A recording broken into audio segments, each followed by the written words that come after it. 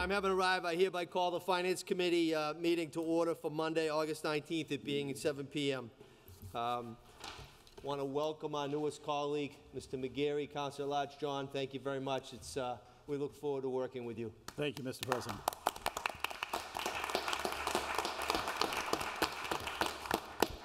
Madam Clerk, agenda number 1, please. Ordered. Acceptance and expenditure of total grant funds in the amount of $312,615.40 from Executive Office of Energy and Environmental Affairs Municipal Vulnerability Preparedness Program MVP Action Grant to Mayor's Office Municipal Vulnerability Preparedness Program MVP Action Grant Fund. Invited Honorable Mayor Moses Rodriguez, Mary Monahan, Associate Director of Business Development, Fussin O'Neill, Julian Busa, PhD, Environmental Scientist, Fussin O'Neill, Troy Clarkson, CFO. Good evening, Mr. Clarkson. Good evening, Mr. Mayor. Mr. Mayor, thank you for being here tonight. Mr. Clarkson, good evening. Good evening, Mr. President. The mayor just said have fun, so I guess that means that I'm up. We do have Paul Umano from the mayor's office, who's our grants coordinator, and some folks from Fussin O'Neill. But as you can see, this is a fairly substantial grant. It does include a city match, and as I stated in my letter, we're prepared to meet that match. It's mostly time of city employees. The grant is part of the governor's MVP program, and this particular grant is designed to provide some hydrologic modeling and to really equip the city to better deal with potential flooding and extreme weather events. Thank you, Mr. Clarkson. Any questions for the CFO? Entertain a motion. Do you have a Council Cruz, please? Just a quick question, and I'm sorry I didn't get a chance to ask you this before. You said this is a match from the city. There is a match required, yeah, $102,648.40. And we're going to take that out of the... So most of it, it will be, the amount that's required for actual match will be available funds from within the budget, but most of it's actually, if you look on the spreadsheets, it's time for city employees. Okay. So it's salaries that we already budget for. Thank you. Motion recommend favor. Second. Councilor Beauregard, please, on the motion. Oh, I'm sorry. I'm sorry. If I could ask Julian to come up here for just a quick moment. Thank you. First of all, thanks for coming out here. I just wanted, not to be difficult or anything. Am I to understand that communities that acquire such grants, does this make it, how would I say it, a better opportunity for economic development in the future if they are more prepared for situations? I mean, I'll cite, extreme examples, communities where they're losing their waterfront, et cetera, or as, they're talking about in Boston and other communities. Does this make us, how would I say it, all I can think of is the good housekeeping seal of approval. But anyway, something on that idea for better opportunities for economic development in our community. Sure. I'm Julianne Busa with Fussin O'Neill. In answer to your question, the MVP program, by virtue of the piece that the city has already completed, the planning process, the city has become an MVP certified community, which makes Brockton eligible for basically additional points on a lot of different state funding opportunities. So in that point, there's that seal of approval. But this funding program also, it's really geared at climate resiliency, and this project was designed to further both the goals of reducing flooding risk in the city and also thinking about economic development, and in particular matching those two together in areas like the Westgate Mall area and the Kmart Plaza, where flooding has been a problem, but also there's hopes for future economic development planning. And so this project is intended to do the first pieces of that work, and it will also set the stage for future action grant funding to then implement whatever recommendations come out of this project. Thank you very much. That's what I was hoping to hear, so thank you. On the motion, Councilor Castro, please. Thank you very much. Good evening. Thank you for being here. I'm looking at page 6 of Fussin O'Neill's letter to Paul Umano dated July 16th. Task 9, develop economic development vision and action plan, optional. And then it goes through 3 tasks under there: document existing conditions, market research, resilient redevelopment vision plan. They're all marked as optional. Explain this to us, if you will.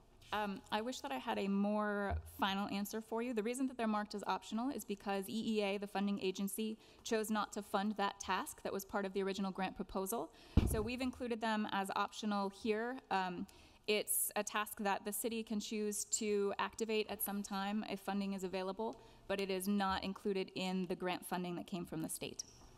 So at this point, if we wanted to do these task 9 items, we would have to pay for it ourselves. That's correct. And what would we do, seek a quote from you? There's actually a price on page 10 that's associated with that task, and it is $83,395.40. Oh, I see that, okay.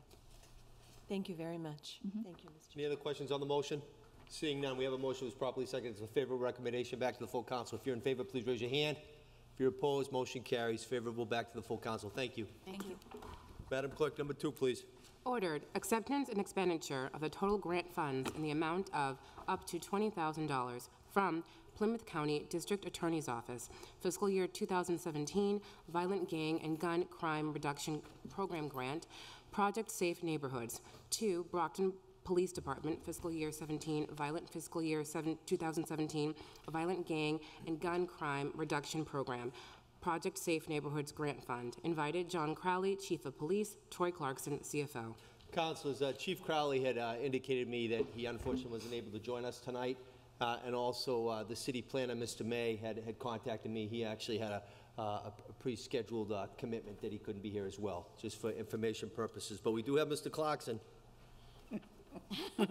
Have fun. Thank you, Mr. President. This is pretty straightforward.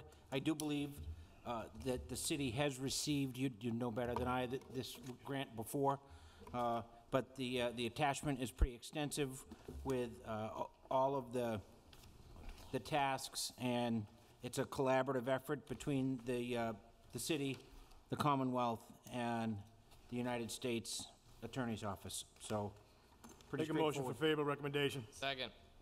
On the motion, Councilor? Hi, thank you. I just was wondering, any matching funds on this one? I didn't see do not anything. believe so, no. Okay, I didn't see anything, but I just wanted to ask, yeah, thank you. Thank Any you. other questions on the motion? Seeing none, Just point of information. we Councilor did- Cruz, please. Just want to note the chief did send a captain tonight. We do have police representation here, so just wanted the public to know that, so. Thank you. Thank Duly you. noted. There's a motion on the floor, it's properly seconded. It's a favorable recommendation back to the council. If you're in favor, please raise your hand. If you're opposed, that motion carries. Favorable back to the full council. Number 3, please. Ordered, acceptance and expenditure of the total grant in the amount of $46,971 from Executive Office of Health and Human Services, Department of Mental Health, fiscal year 2020, Massachusetts Jail Arrest Diversion Program, to City of Brockton Police Department of Mental Health, fiscal year 2020, Massachusetts Jail Arrest Diversion Program Fund. Invited, John Crowley, Chief of Police, Troy Clarkson, CFO. Mr. Clarkson. Thank you, Mr. President. Again, this is, this grant actually is from the, as you can see, from the Department of Mental Health. There is no required match, and the scope is included there within your packet. Any questions? Motion to recommend favorable. Second. Motion on the floor is properly seconded. It's a favorable recommendation back to the council. If you're in favor, please raise your hand. If you're opposed, that motion carries. It's favorable back to the full council. We're going to take a 1-minute recess, please.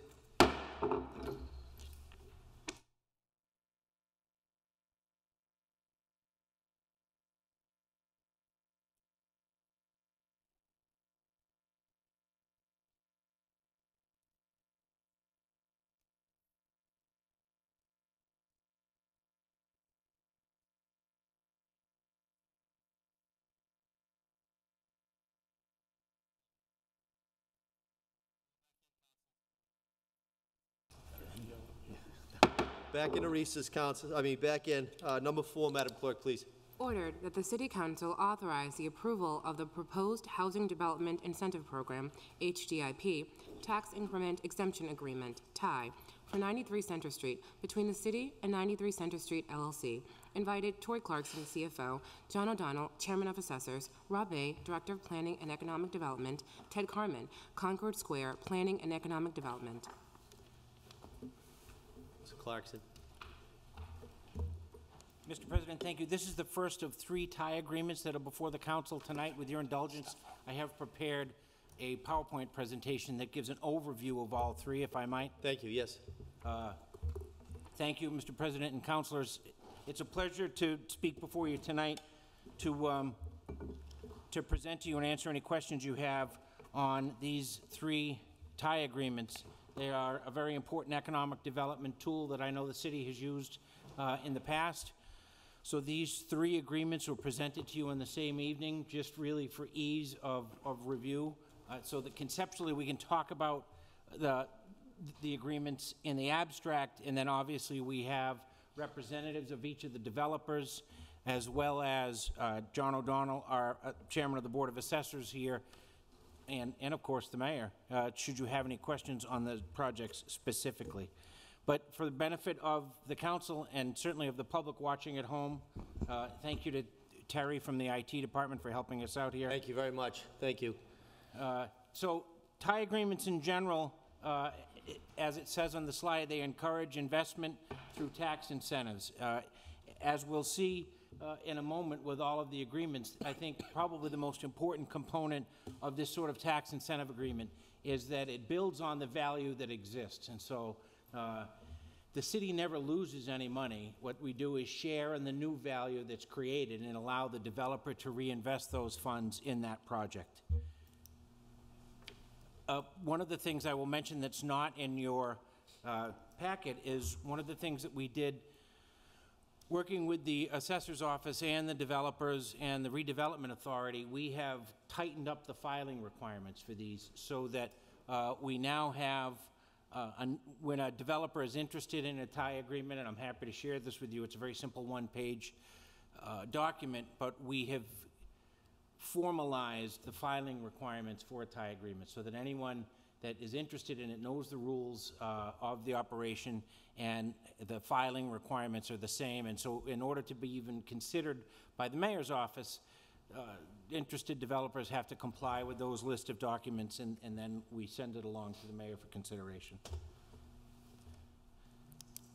Thank you, Terry. So the TIE stands for Tax Increment Exemption, and as I mentioned a minute ago, it really comes in 2 parts, and so there's that baseline value that we'll see as we graphically show you these 3 separate agreements in a minute.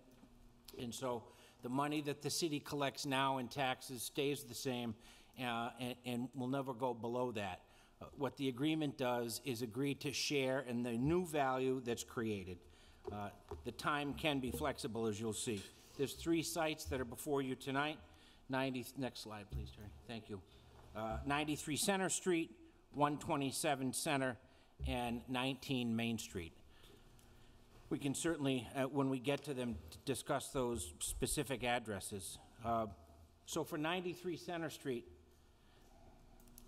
and each of these were considered in and of themselves, and so the terms and the exact nature of the agreement varies because it was based on meetings and negotiations with each of the developers. So for this property, we used the current assessed value of $566,000. The estimated future value, and that is developed collaboratively, but based on what the plans are for that specific building, some formulas that are used in terms of the amount of units. These are all market rate units, by the way, in all 3 of these developments. And so we take all of those conditions, whether or not there's commercial property, and based on that come up with an estimated future value. It's important to note, not only for this project, but for all of them, all of these numbers are estimates. So depending on market conditions and what the actual build-out is, the actual future value of this building could be more than $4.96 million. It could be a little less. But this stage of the agreement is used as a tool to negotiate the agreement, because as you'll see, the actual tie agreement is based on percentages, not real dollars. And so the actual amount of the taxes to the city and the taxes that are granted back to the developer depend on those actual numbers and will be determined on a yearly basis based on whatever the tax rate is. We do know, though, that the current taxes for this property are just a little less than $8,800 a year, and based on the formulas that we talked about, the future taxes will be approximately $146,000 a year. This particular property, 44 market rate units, and on this one, I'm sorry, the other two were market rate. There are 11 affordable units.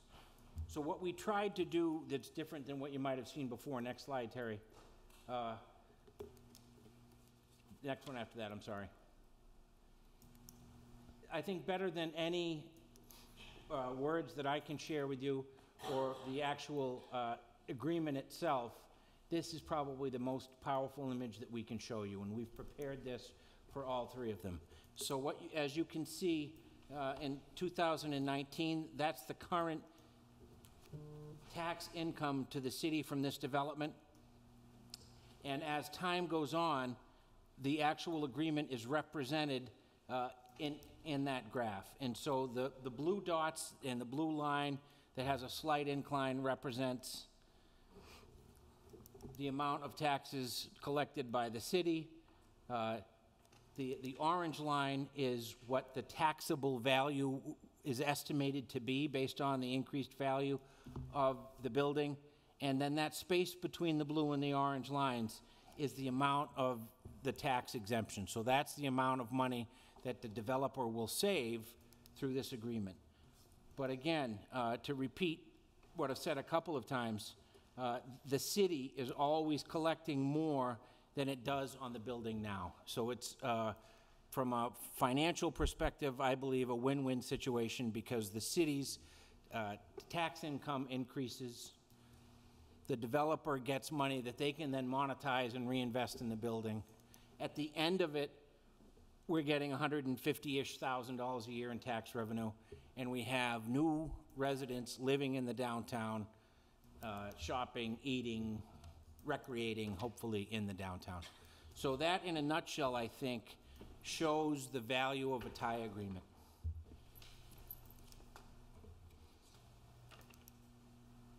Now, these next couple ones are for the subsequent agreements, Mr. President. Shall I? No, we'll stay on this specific agenda item right now. Any questions relative to what Mr. Clarkson had said, 93 Center Street? I know we have Mr. O'Donnell here as well. We're going to go with Councilor at-Large McGarry, followed by Cruz, please. Thank you, Mr. Chairman. I'm sorry I didn't bring my copy that I printed out of the values and how the growth goes up. But from 2019 till when, before we really start to see any kind of an increase in the taxes out of that building? Terry, can you go back to that last slide? So Thank you. If you look at the Yeah, but I can't really read the years, and that's my concern. Is it's great because we're talking a 20-year basically before we see the full effect of the growth of this building.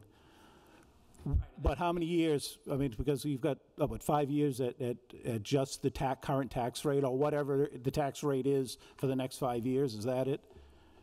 By this graph, and I believe by the agreement, and John, you can help me out here. It's 2022 when we start to see increased income to both the city and the developer based on the completion of the building. So 3 years, because you're saying that it's going to be done though. I mean, it looks like the actual structure is going to be ready to start inhabiting within a few years, and not the 3 years. That's what I'm saying. So, based on our estimates, and again, these are only estimates, but sorry, I don't have my back to the other councilors. We do anticipate that within a couple of years, the project will be complete and taxed at that full amount. It could happen a little before, it could happen a little after. And it'll be taxed at the I hate to use the word discounted, but decreased, or the tie rate of the first upgrading is to 50%, I think, or something, isn't it? It's 100% for what looks like a percentage of 80%. Each of these are different. So Correct. I think I have get to the proper information on this one. 93 Center Street.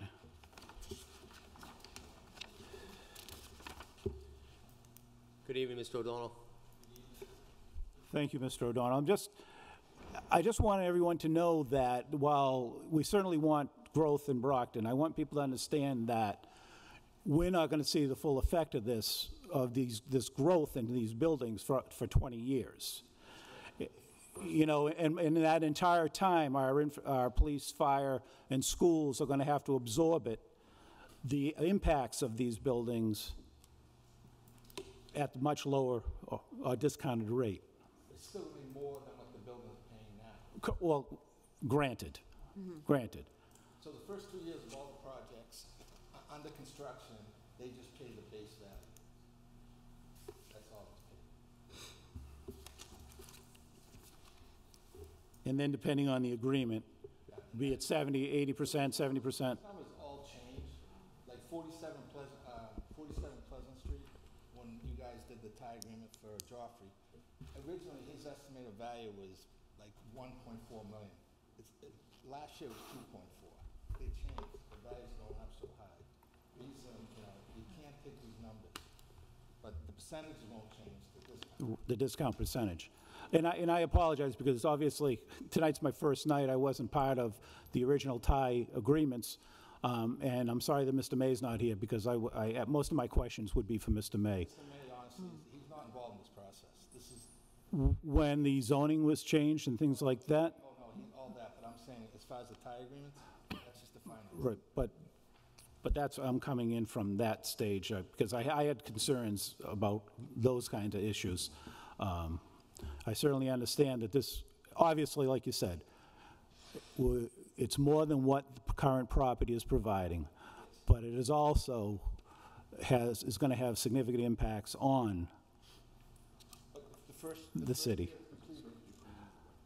The first year it's completed, they'll pay 40% of the tax. So say the value is $4 million that year. They're going to pay 4% of that, 40%. 40% of that. Yes. All right, thank you. Thank you, Mr. Chairman. Mr. McGarry, Council Cruz, Thank you. followed by Farwell, please. Actually, John, if you could stay up there. By the way, you look really good in your tie and shirt, so. Thank God.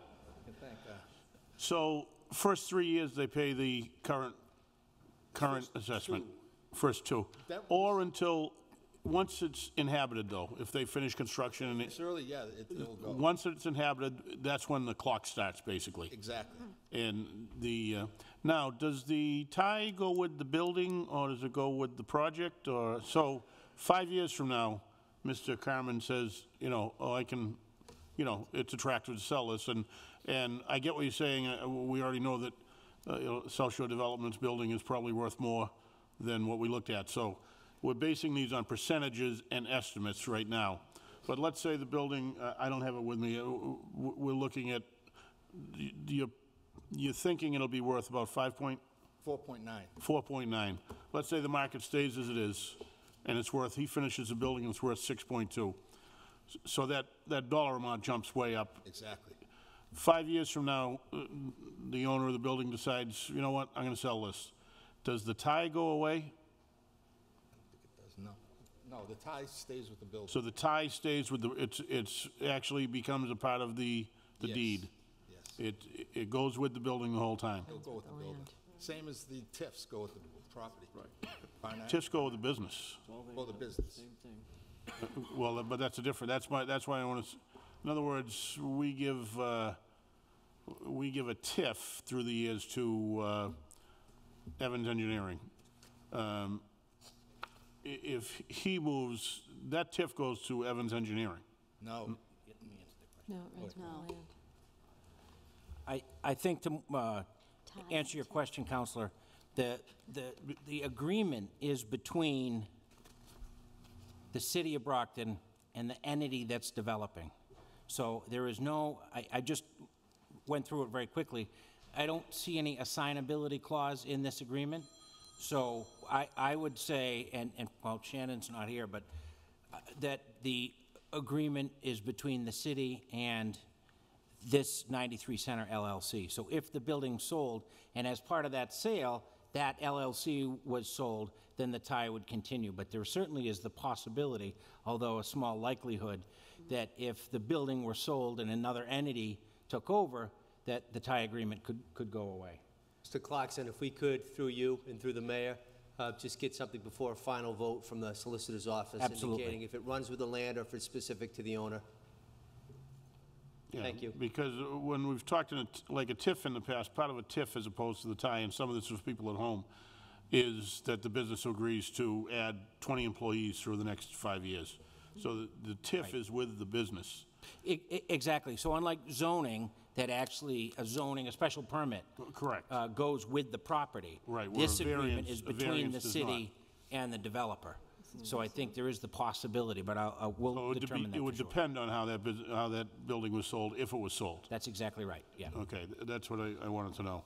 And so we're looking at, on the model shows 3 years, but as soon as the building's occupied, the clock starts, right? Right, and in this particular agreement, the exemption, as you'll see on page 3, is 60% for 20 years. So some of them are graduated, this one is consistent.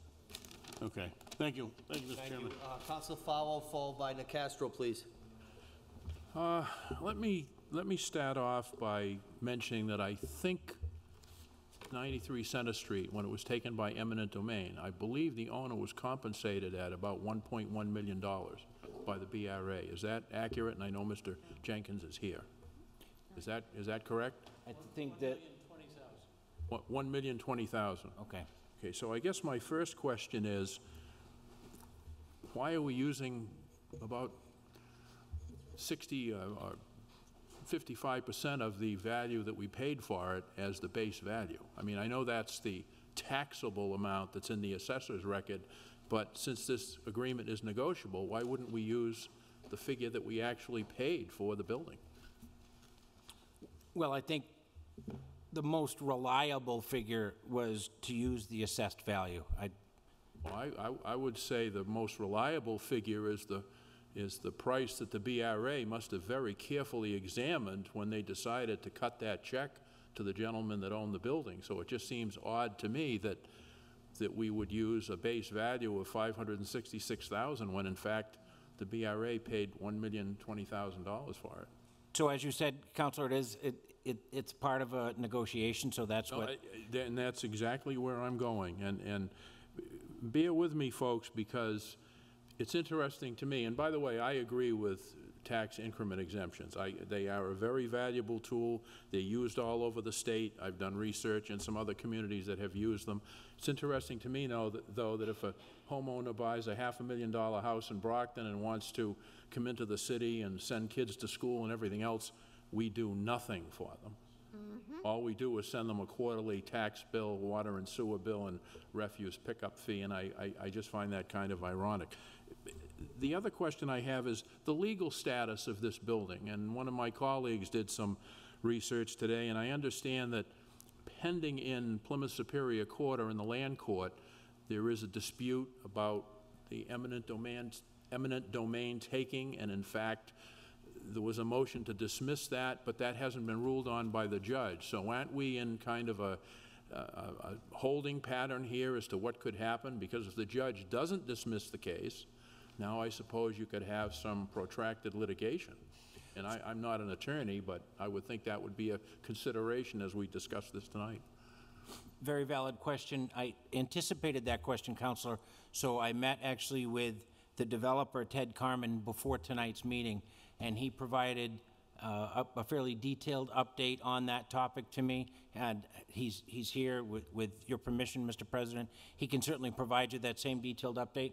What I would suggest for purposes of your consideration of this agreement tonight, that Councilor Farwell is correct, there are some pending legal actions, and that should you think in concept that the agreement is sound, that you simply vote to approve it pending the outcome of that case, so that if for some reason the court does rule that the taking was somehow improper, the agreement goes away. But with your permission, I'll ask Mr. Carmen to come up and answer questions specifically. With all due respect, I think the only person that's going to decide this is the judge. I mean, he may very well have been in court when arguments were presented, but I thought the legal action was between the owner of the building and the BRA. Am I incorrect?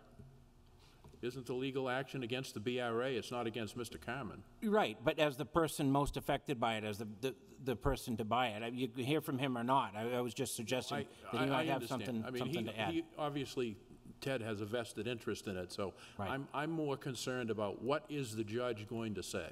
And of Which course- way could this go? Right, and as with any case, it could go either way, which is why I suggested that you consider the agreement on its merits, and a vote contingent upon the ruling of the judge, I think, protects the city in that, again, should the judge agree that the taking was somehow improper, the city's under no obligation to offer any sort of tax agreement. Well, if it passed council, it would be binding.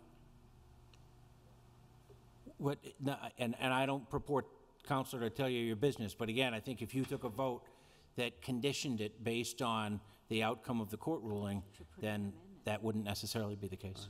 Well, I want to go on and pick up on something my colleague, Counselor McGarry, mentioned. We've given away millions in TIFs and tax increment exemptions. The Boston Globe ran a story about it. I'm not going to name all the people, but they've been 1.2 million to one vendor and over $1 million to another. So, and that's money left on the table. And we all sit here and we talk about the woes of the school system, and we talk about the woes of public safety services, and we talk about streets that aren't reconstructed. And again, I'm not against having some type of an agreement with these properties in the downtown area, but I really think we have to examine long and hard how much are we willing to give away. Now that projected 1.2 million for 93 Center Street, we don't know 20 years out what that building is going to be worth. And we have no idea what the tax rate will be. So if the tax rate is higher and the value of that building is higher, that $1.2 million is going to be significantly higher. And I think that's a very valid assumption on our part. So because this has been used around the state, I looked at several different agreements that have been done recently. One is in Framingham, and by the way, the Framingham agreement is much more comprehensive than the one we have in front of us. It's got different recitals, it has contingency plans. If for some reason the development falls through, it doesn't meet target expectations. And very interesting, and this one in Framingham is much more substantial than the one at 93 Center Street. They only went 7 years. Framingham only went 7 years, and their percentage of exemption was not for 20 years. You know, Brockton's had a bad experience with 20-year decisions. We're locking in a mayor and a city council for 20 years with something like this. So, again, let's take a look at Andover. Andover had a fairly substantial project, and they did tax increment financing and exemptions, and they only did 6 years. And it ranged from 100% in year one, then 90, then 80, then 80, then 75, and then 75. And the base value of that particular property was $15 million, so it was a much more substantial project with much greater value. And then Lowell. Lowell's a gateway city. They did a similar agreement with an entity in Lowell, and they only went 10 years. And they went 60, 60, 55, 50, 45, 40, 35, 30, 20, and then finally, 10% in year 10. So I guess where I'm going with this, I think we should do something, but I think what's being proposed, 20 years, 60%, is too much. I think it needs to be scaled back. I think it ought to be no more than 10 years. Preferably, I'd rather see 7 or 8 years, but I don't think we can leave that kind of money on the table. And I know the argument is, and I agree with Mr. O'Donnell, well, it's going to be more valuable than it is now. Well, I mean, using that philosophy, if somebody comes along and offers you just even a modest increase in value, you're going to jump at it. And I know people are thirsty for progress in Brockton, but this is just too rich for 93 Center Street. And I might add, I feel the same way about the other two projects. We've really got to take a hard look at turning away substantial amounts of money while at the same time embracing these tax increment exemptions. And I think there should be a blend between what's fair to the developer, but what's fair to the taxpayer, the resident of Brockton. Thank you, Mr. Chairman. Thank you, Councilor. Councilor Castro, followed by Lally, please. Thank you. Good evening, Mr. Clarkson. Thank you for being here, and Mr. Carmen as well, and Mr. O'Donnell. I did some research as well, and I am very familiar with TIFs. TIFs stimulate business development. Ties stimulate development of housing, multi-housing. And I looked at tie agreements in Pittsfield, Lowell, Fall River, and Worcester through the magic of the internet today. And of course, the state program provides for a maximum of 20 years. None of the communities that I looked at who have tie agreements or are negotiating them went as long as 20 years. The longest I saw was 15 years. Most were 7 to 10. So I am concerned about the term, about whether what we're doing tonight whether we should go as long as 20 years. Okay, I am concerned about that. I also did some research today on the eminent domain proceeding against the Redevelopment Authority. I did speak with Mr. Jenkins, who is here this evening, and learned that the lawsuit is pending. Among the preliminary motions that get made at the beginning of a case was a motion to dismiss, which the judge took under advisement not too recently.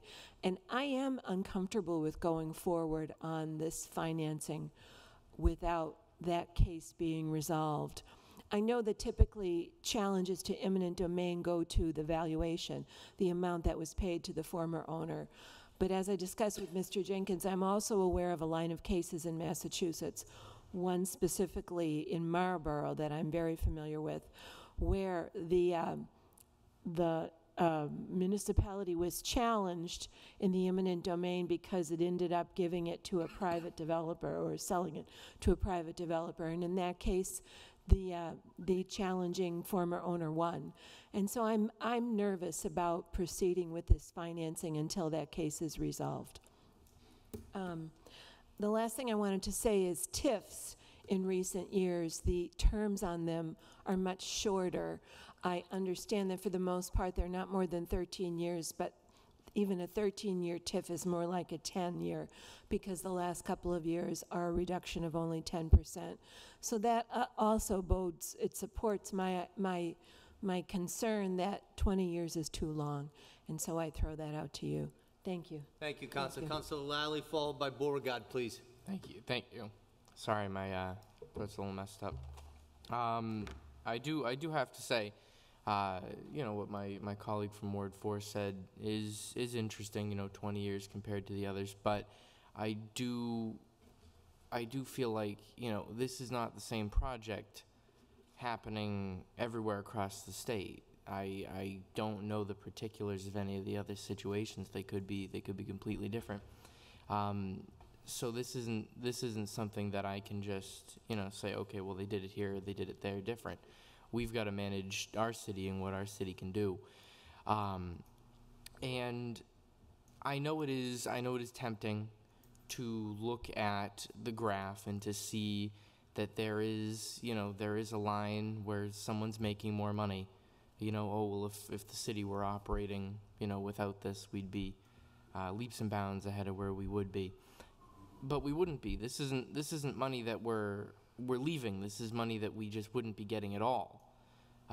This is not something that is optional that we can do just because we want to hand it out. This is something that, you know, this kind of program is in place to allow these developments to go forward and to allow people to invest. Because when this project proceeds with this kind of city support, it allows other projects to proceed and builds, and those projects don't necessarily have to have a tie agreement. It's a rising tide lifts all boats. That's what it is. This one, we're not making as much as we would if there were no tie agreement on paper, but if there were no tie agreement, we wouldn't be making anything. So that's what it comes down to. And we're seeing a modest increase here, but we will be seeing bigger increases as other people come in and invest and, you know, continue to improve the city. So I just wanted to make my thoughts known and put that out there. Thank you, Mr. Chairman. Thank you, Councilor Lally. Councilor Beauregard, please. Thank you, Mr. President. Thank you, Mr. Clarkson. I mean, this is actually directed at all here, and this is no reflection on you, Mr. Clarkson, because I think you've been kind of put on the spot, and I believe that my colleagues and I agree, when people are invited to come, and for example, in this case, it was the city planner. I mean, the city planner is not the only one in his office. He could have sent an associate, and there may have been a little bit more of an explanation on how they arrived at all this. And having been monitoring these different proposals over the years, and this whole new happening with opportunity zones focused on areas like downtown Brockton, for example, that come from the Fed and then go down to the state, one of the things that they do focus on is the developers more so than the communities themselves and where they benefit the communities. I mean, the mentality is always, if the developer comes, then that improves the community, but it does not take into account all of the different components. I mean, myself, I'm excited about seeing something positive, but at the same time, I completely agree with Councilor Farrell. We have to think about our schools, we have to think about our infrastructure, and so it just seems that we could always be looking at a more advantageous approach to all this. Thank you. Thank you, Councilor. Any other councilors for Mr. Clarkson, Mr. Carmen, and Mr. O'Donnell? Entertain a motion. Mr. Chairman, I'm going to move to postpone this to the FinCom meeting in October with the hope that we have a decision from the judge. Which FinCom in October, Councilor, first or second? Second FinCom in October, in the hope that we have a decision from the judge reference to litigation pending. Right. As well as an opinion from the solicitor's office pertaining to if it carries with the land or the owner? Yes. There's a motion. It was seconded by who? I'm sorry. Councilor Darrencourt, thank you. Yes. So there's a motion on the floor. It was properly seconded to postpone to the second FinCom in October. All in favor? Raise your hand, please. You got to put them up a little higher, guys. Anybody opposed to that? One? Okay. It's going to be postponed till the second FinCom in October, Madam Clerk. Thank you. We'll go on to the next agenda item, please. Ordered that the City Council authorize the approval of the proposed Housing Development Incentive Program, HDIP, Tax Increment Exemption Agreement, TIE, for 127 Center Street between the City and 127 Center Corner, LLC. Invited Troy Clarkson, CFO, John O'Donnell, Chairman of Assessors, Rob May, Director of Planning and Economic Development, Attorney James Burke. Good evening. Mr. President, so this is, and members of the council, this is the second of 3 agreements. As you can see, this one has a base value of $297,475. That actually represents the assessed value minus the estimated demolition costs for that building. The upside, we believe, estimated for this project is approximately $5 million. The current taxes, as you can see, are about $4,600 a year.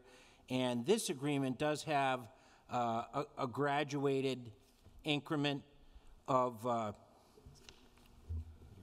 first 5 years at 100%, years 6 to 10 at 80, and years 11 to 20 at 70. And I'd like to, with your permission, Mr. President, address specifically this agreement, but by doing so more broadly address some of the issues that were raised for the previous agreement. And councilors, just for piece of information, Attorney Burke is in the audience as well, if you have a question for him. Thank you. So I think all of the statements made in response to the first tie agreement are absolutely true. These agreements are discretionary and negotiated between the parties. My role obviously relates overwhelmingly to the finances of the agreement, and in that light, I do support tie agreements, and I believe that if it takes 20 years to make the numbers work for the developers, it's all upside for the city, because when we talk about available tax revenues for municipal services, please keep in mind that these agreements, should they not happen at all, the tax revenue to the city is the same as it is today. Should you institute the agreements, then the city still gets more during the agreement, but it's more of the new value that's created. So the city's getting a little more, and the developer is getting some more. But we're all sharing in that value. So even during the increment, although it's by its nature incremental, we are seeing an increase in the tax revenue to the city. And then, of course, yes, it is 20 years down the road, but it's almost like an annuity. And so at the end of that period, the upside is substantial. So as you can see, you know, in the neighborhood of $140,000 in new sustainable revenue that then increases by up to 2.5% a year. So I think I absolutely understand the arguments that were made by the councilors, but I would say from a financial perspective, it's all upside.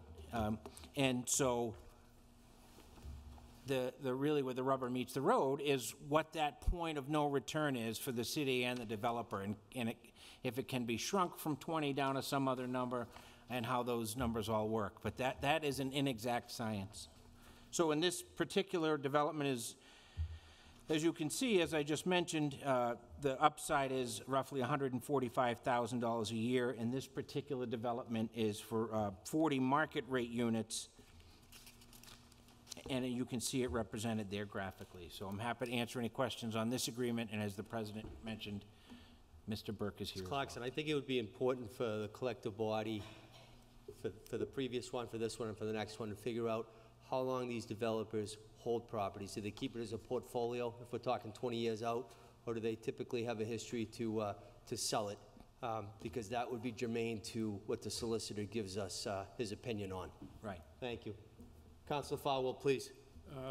Mr. Chairman and members, I'm not going to repeat what I said before. I am going to offer an amendment to the duration and the exemption percentage for this particular property, and I would ask the clerk to distribute this to the members. I would move to amend based on the information that will be presented to you in just a minute. And I'll just speak very briefly on it when we're...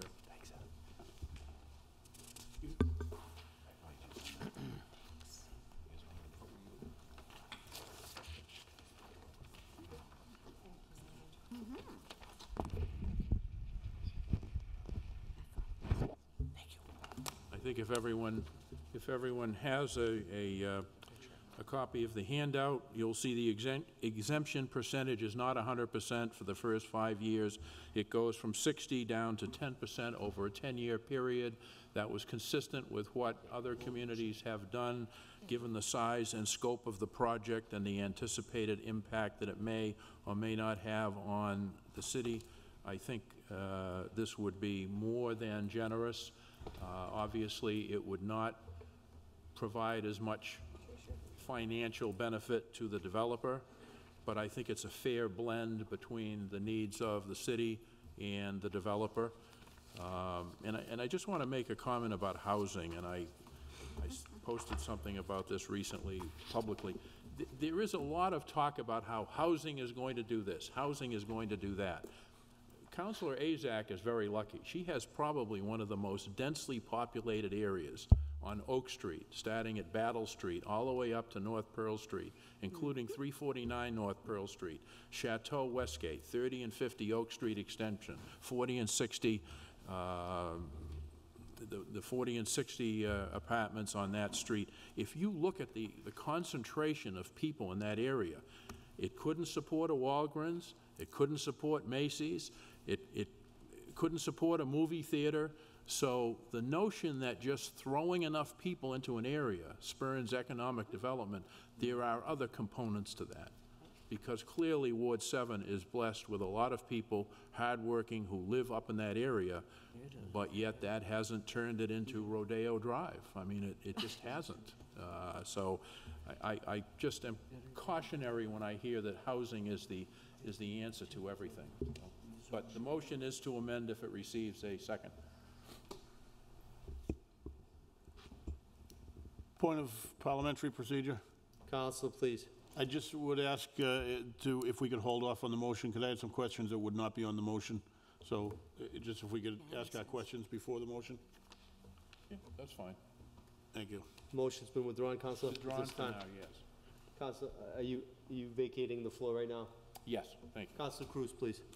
Just a couple of comments, but first, actually, Councilor McGarry pointed this out to me, and I think it's, in the agreement, there is something that worries me. Under Section 3, subsection 2, I guess, sponsors shall use good faith efforts to maintain the units as MRRUs for a minimum of 20 years. But that means that we can make this agreement under the understanding they're market rate units, and they could be turned into low-income units, correct? So I would say, based on the wording in this agreement, that's possible. The agreement was provided us to the Commonwealth as the blueprint. So I believe, and I'm not certain of this, I'd have to check, Counselor, but that this was the template that's been used for previous agreements here in the city? Yes. Okay. Excuse me.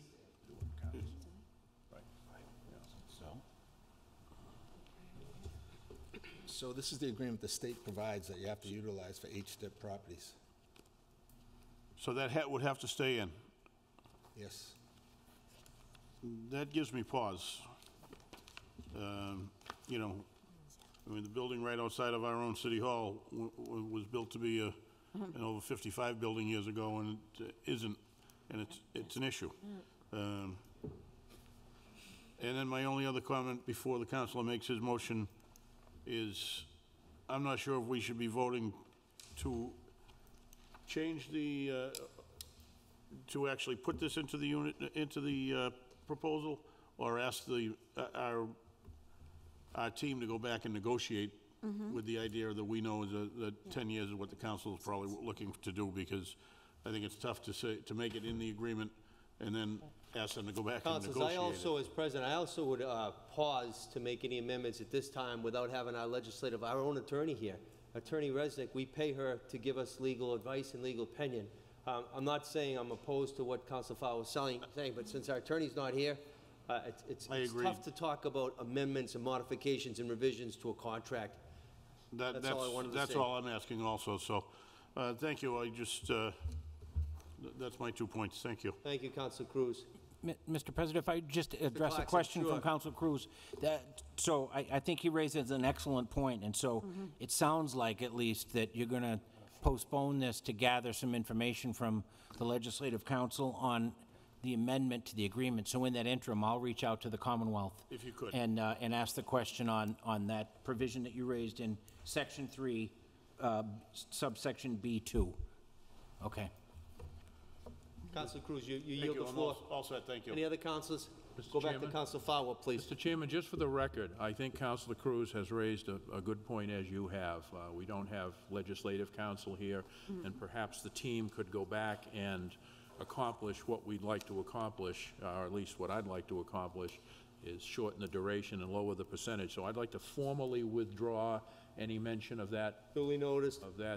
amendment. Thank you. And then I would like to move to postpone postpone this one until the second FinCom in October, to allow for Legislative Council and the administration team to be able to meet with the appropriate people and come back to us with an amended proposal. Second. That's the form of a motion. It was probably second, and the matter would be postponed until the second finance in October. All in favor, please raise your hand. All opposed, that motion carries. Madam Clerk, postpone to the second FinCom in October, please. And we'll go on to number 6. Ordered that the City Council authorize the approval of the proposed Housing Development Incentive Program, HDIP, Tax Increment Exemption Agreement, TIE, for 19-31 Main Street between the City and Brockton Development Company, LLC. Invited, Tori Clarkson, CFO, John O'Donnell, Chairman of Assessors, Rob May, Director of Planning and Economic Development, Catherine Norcott. Mr. Claxton. Thank you, Mr. President and members of the council. This is the third of 3 tie agreements. As with the other developments, the developer, in this case, Catherine Norcott, is here and welcomes the opportunity to share some of the details of the development with you. As you can see, for this one, Terry, would you just give us the graph, please? This too is a true increment where, based on the percentages in the agreement, this is fiscal the first 5 years at 100%, the years 6 to 10 at 80, and years 11 to 20 at 70%. So we do anticipate, again, a significant upside to this one, and taxes of approximately $72,000 a year to the city at the conclusion of the increment. We did do the base of 0 in this one because it's a city-owned property, so right now there is no tax revenue to the city. So on this one, it's all upside. Thank you, Mr. Clarkson. Any questions for the CFO? Councilor Yaneri, please. Thank you. Thank you, Mr. Chairman, and good evening, Mr. Clarkson. I just want to not so much just hinge on this particular one, but I guess I want to just chime in a little bit on even the other two that have been before us and been discussed. Now, I understand a TIF because I was here for many years, and some of my areas up on West Chestnut Street, believe it or not, were TIFs because they were zoned, because that's the area, it's how the area is made, and that's how we brought business into the city, into that particular area, by giving a TIF into a zoned area. And we had other zoned areas as well. I understand the situation here, in what we're doing here with these particular ones as well.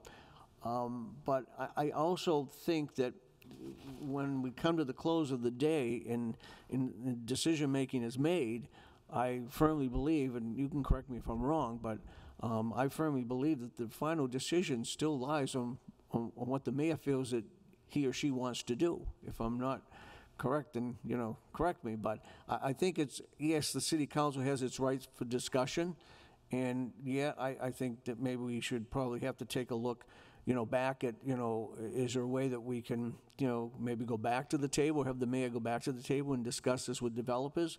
I think that's something that we can bring, but at the end of the day, the mayor makes the decision. The city council doesn't sign a contract. Am I right or am I wrong? Well, we're getting, drifting into probably a legal question, so I'll answer the question as a non-attorney based on my experience. Right.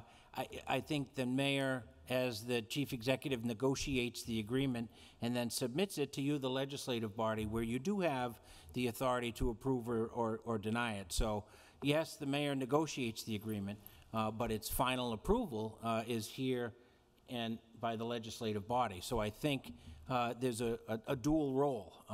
And so as to what the components are of the agreement, I would suggest, yeah, you're probably right, Councilor, that that's an executive function.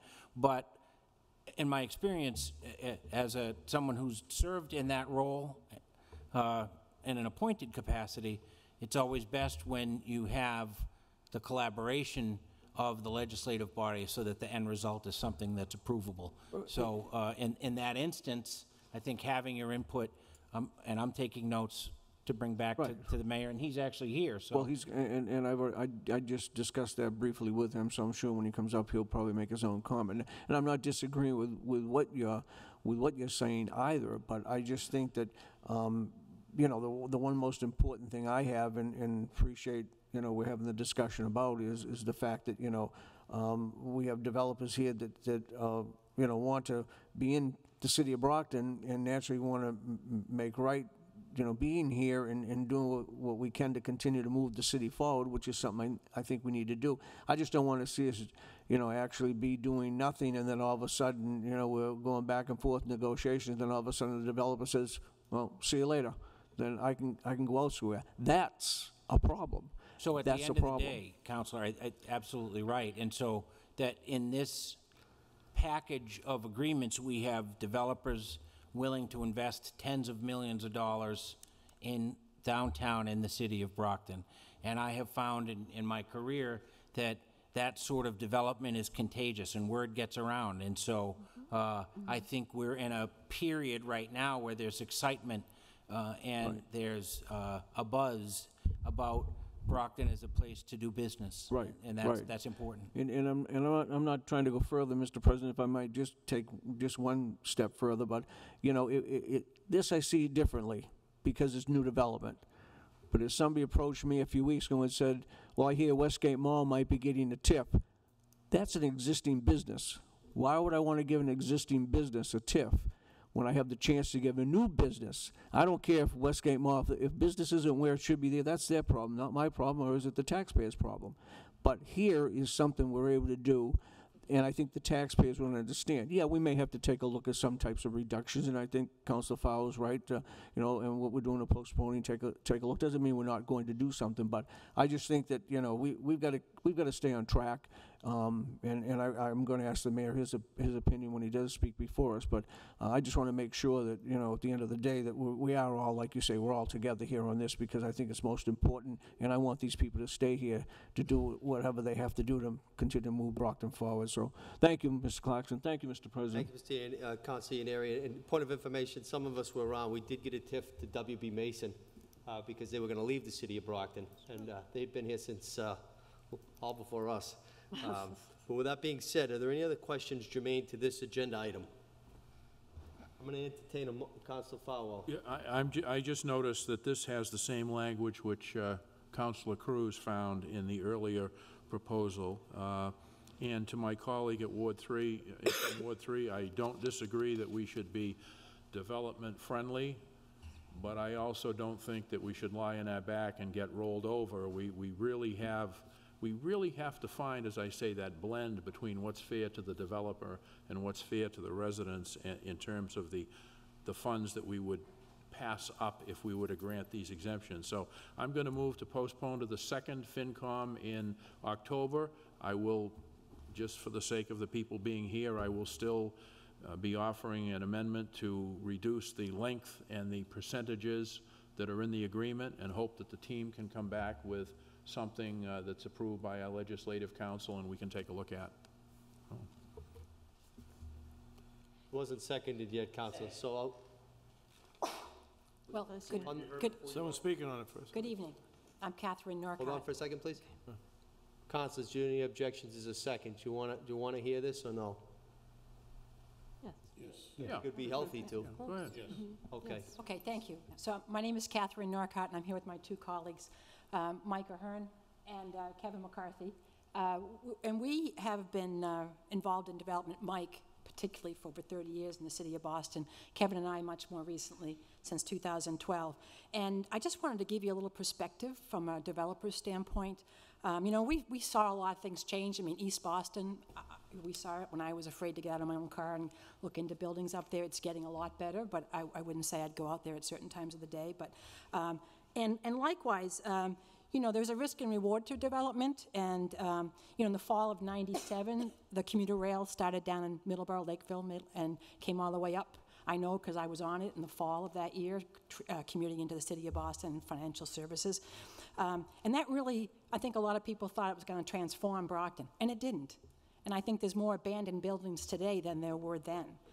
So, you know, we came down to look at Brockton after seeing the migration. You know, Quincy's had some opportunities, and other towns. We thought, well, maybe there is opportunity here. Mike has done work in all those locations, and also has history here with the city, and I do too, having lived in Bridgewater. And my in-laws, my mother-in-law grew up here on Warren Ave, but she went to Brockton School of Nursing. My father-in-law worked at Brockton Edison. So, you know, I'm familiar with the city. I remember when Frank's had the best fried clams and had nice dancing at night, and it's changed, right? And Cape Cod Cafe still makes some good pizza. But all I want to say is, you know, we came down here starting in February and looked around, and quite frankly, you know, I was not at all excited about the area. But we spent some time. We met with Robert Jenkins. We got educated. We met with the mayor. We met with a number of people in City Hall. And we started to see, yeah, there seems to be something here. But then, you know, I have to ask the questions. I still have concerns. And so the rewards to us are, we have to figure out, we're going to pay $250,000 for the building out of pocket. We'll probably have to spend another $100,000 just to get our permitting and all our forms and things done and architectural drawings. So we're going to outlay a lot of capital before we even break ground. And, you know, I take a look at Green Street, and I take a look at those two buildings up on Green Street that we all know. I mean, I've walked around and seen it. And I'm wondering what the city council or the city is doing about those buildings, because that gives me pause. Do I want to put market rate properties there, right down at the bottom of that hill, and think that we're going to rent it to a woman coming home from the hospital at night, and does she feel safe coming home with what's going on still in Green Street? Why isn't something being done on that? Likewise, Father Bill's, that's not an attractive building, and during the day, those people have to be out of there, and where do they fall? They come right down in front of the building that we're looking at. We've sat there, I've watched it, so that's the experience that we have, and we're saying, I have to sort of still convince myself, and when I sit here tonight, I really thought that this was going to be sort of we're grateful that you're all here and want to do this. And, I know that Jeffrey Anatole had 47 Pleasant Street, and he received a plan that we are asking for. He also received it for 47 West Elm. That's not germane to what's before us right now. I understand, but there's a precedent's been set. Thank you, though. Thank you. We understood that. So I just say to you that that's the perspective of us and other people who want to come down here and invest in a city that still has more abandoned buildings than most cities. It is a gateway city, we just ask you to think about that before you discourage in the investments. Anybody else want to say something? Just a quick word. So we looked at the numbers pretty clearly on this building. We started negotiating this back in March. And when we actually looked for a much more aggressive tax relief plan. And we were turned down by Troy and his partners, and we settled on this one. I don't think people understand that when you do a building like this, the lending institutions need you to carry 1.25% on your income levels. Based on what the market rate is here, it's going to be a struggle to get that. It's going to be a struggle to break even. That's what set the tax base. And to get commercial development and people to sign new leases and stay here in the city, we need to be able to give them breaks as landlords. And we can't do that unless we have the help of the city council. That's all I would say. Thank you. I have a couple of questions. Councilor Fowler, you have questions? Yeah, just a couple of questions for you.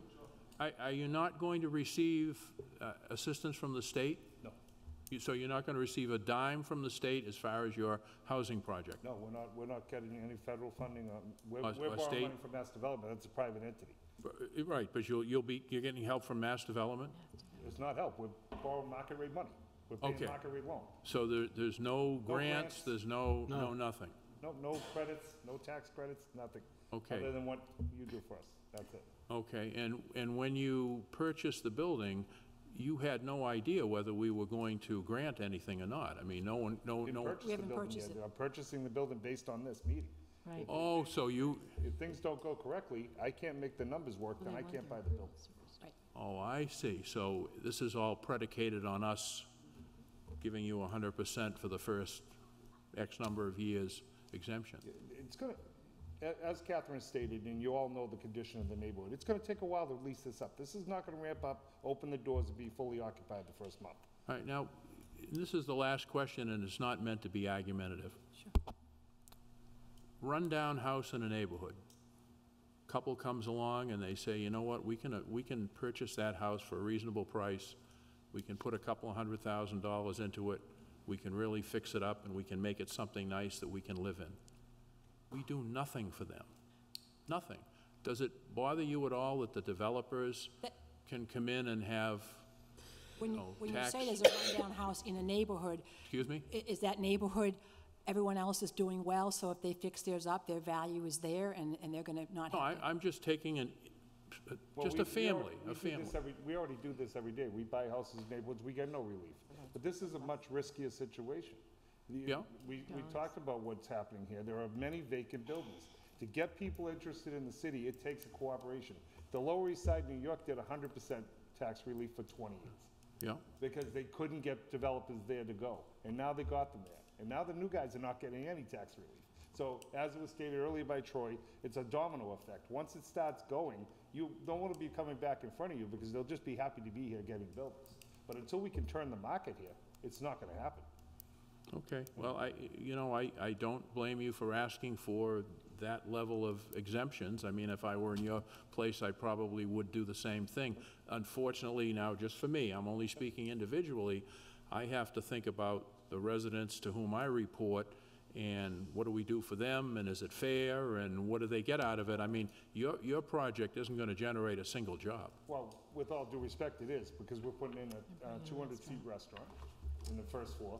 Okay, So that's well, going to generate jobs. if- But on top of that, if we bring in market rate housing And especially downtown near the train station, we hope to have people here that have disposable income. If we raise the values of the commercial spaces that are left in the Brockton area, if those stores can reopen and get flourishing, your tax base goes up on all that commercial property as well. As this building rises, so does every other building rise. It's a domino effect. You're gonna raise the rates of everyone. Businesses will come back, values go up. But you can't have that if you have vacant buildings. And right now, let's go down there at 8 o'clock at night. What's happening down there now? Oh, you don't have to tell me, I know. I wanna change I agree that. with you. So, Thank you. the only way we can get there, and that's all the developers, we all know, this is not a secret. It all comes down to numbers in the end. Yep. And it's a risk reward, as Catherine said. If the market goes bust, as some people are predicting in 2 years, are you guys gonna come back and give us back money? Probably not, right? Well, that's your decision to make. Exactly. It's my decision. So, we're gonna make this decision, and we're gonna base it on this plan. We've already hit the bottom limit here. So there is no more reduction. You might wanna change it, you wanna change the time, then you have to change the amount. But it all has to end up at that same price. So you're basically saying you either take this or you know, We spent the last 6 months doing this. okay, all right. I'm at my bottom line at this point. Okay? Thank you. Council Monahan, do you have a question? Yeah, since I met with them originally when they were doing this, but I think listening to all of my colleagues tonight, we really got to watch what we're doing here. Development in the city, things are starting to go places. But like he said, that Green Street building is sitting there and has been sitting there before I became a councilor 10 years ago. It's giving us zero. That's 10 years of nothing, except trying to maintain that building. We have the mayor, we have the BRA, we have the planner negotiating for the best interests of the city. But if we're going to pick away at these things, these people have done the work on it. For I don't know how much difference for 20 years or 10 years the cash is, but 20 years from now, that building's still going to be sitting there developing, giving us nothing. So we really have to be business friendly. We have a bad reputation as it is with people really not being business friendly, as far as I'm concerned, on the outside of the city. We really have to I think we got to trust the assessor's office, the BRA, the mayor, they're going to negotiate the best deal they can get for it. And when you're dealing with businesses and developers, they have a price line. They can only go so far to make sure they make a profit out of it. And you're going to take money away from it, and they're gone. Then you got nothing. So we want to do the best deal we can. But I think we have a little faith in the people that are doing these negotiations. I think they've done a good job on the tips we've had in the past to keep businesses here like Mason's, other businesses. But, we don't want to scare people away. And sitting here tonight, I just listened to it all. You're going to scare businesses away, and you're not going to see the development downtown continue as we have. She's right. You've got Main Spring downtown. It travels right in front of 19. They sleep right in that building, right out in front. And they're going to keep sleeping there, and we're going to deter businesses from coming in. These people are trying to come in. Obviously, they're going to want to make money. They're not going to give it away. But by developing that building, you're going to see a cleanup downtown. You're going to see more businesses come in here and want to develop downtown. And that's what we're trying to do. We're trying to progress and make that downtown come back the way it is. And we really can't I understand concerns that we have, but really, we are going to start, the progress we made is going to start going backwards if we keep picking and nitpicking and things like this. But that's it. Thank you, Mr. President. Council Lally, followed by Derrencourt, please. Thank you. I just wanted to sort of stress, I know Councilor Monahan just said it, whatever's left after this is not all profit for you. As you said, you have other expenses. There's money that goes into projects like this. So we're not trying to get a bigger share of the profits. There is no bigger share of the profits in that sense. This is, you get something or you get nothing. We're at that point, and it's, I said it, and Mr. Clarkson said it, Mr. Hearn said it. It builds. It's a snowball kind of effect. People invest, it works out well, they grow their businesses, and then more people come in. And then you reach a point where you're not doing these kinds of agreements, they're just jumping right in and getting to work. But we're we're starting that snowball now. You know, people are investing, people are building things in the city. It's been talked about. We're getting it going. But this, you know, holding all of this up and hemming and hawing, there are some good points to be made and some things to be reviewed, but we're just stopping everything that we're starting. You know, we have to be careful with, you know, how much we jump on this stuff. Thank you. Thank you, Councilor Lally. Councilor Ledge, Darren Cook, please. Thank you, Mr. Chairman. I just want to thank you guys for taking the time to come down here.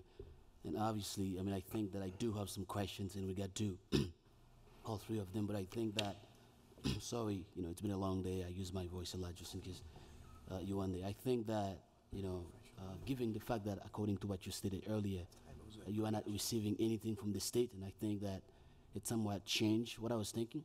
And of course, willing to support you guys based on what you are trying to do. But I think that we as a city, you mentioned Green Street probably like 4 hours ago. I was up there, you know, doing some personal business in regard to some of the stuff that I want to do in the city. And I think having something like that on Green Street will definitely transform that place. And I think we need this in this city. And I think that, like Council Monian stated, that some people believe that we are not business friendly. And given the fact that we have so many empty buildings in this city, I think as we speak, I think you and I spoke probably when I believe Lieutenant Governor Kan Polito came here a while ago about certain things. But I think given the fact that, you know, we are at a crossroad where we are desperately need business to come down here. I don't want, you know, people to think that we are not here for business. Somebody that represents the entire place, I think that I have a solemn obligation to represent the resident accordingly. So with that being said,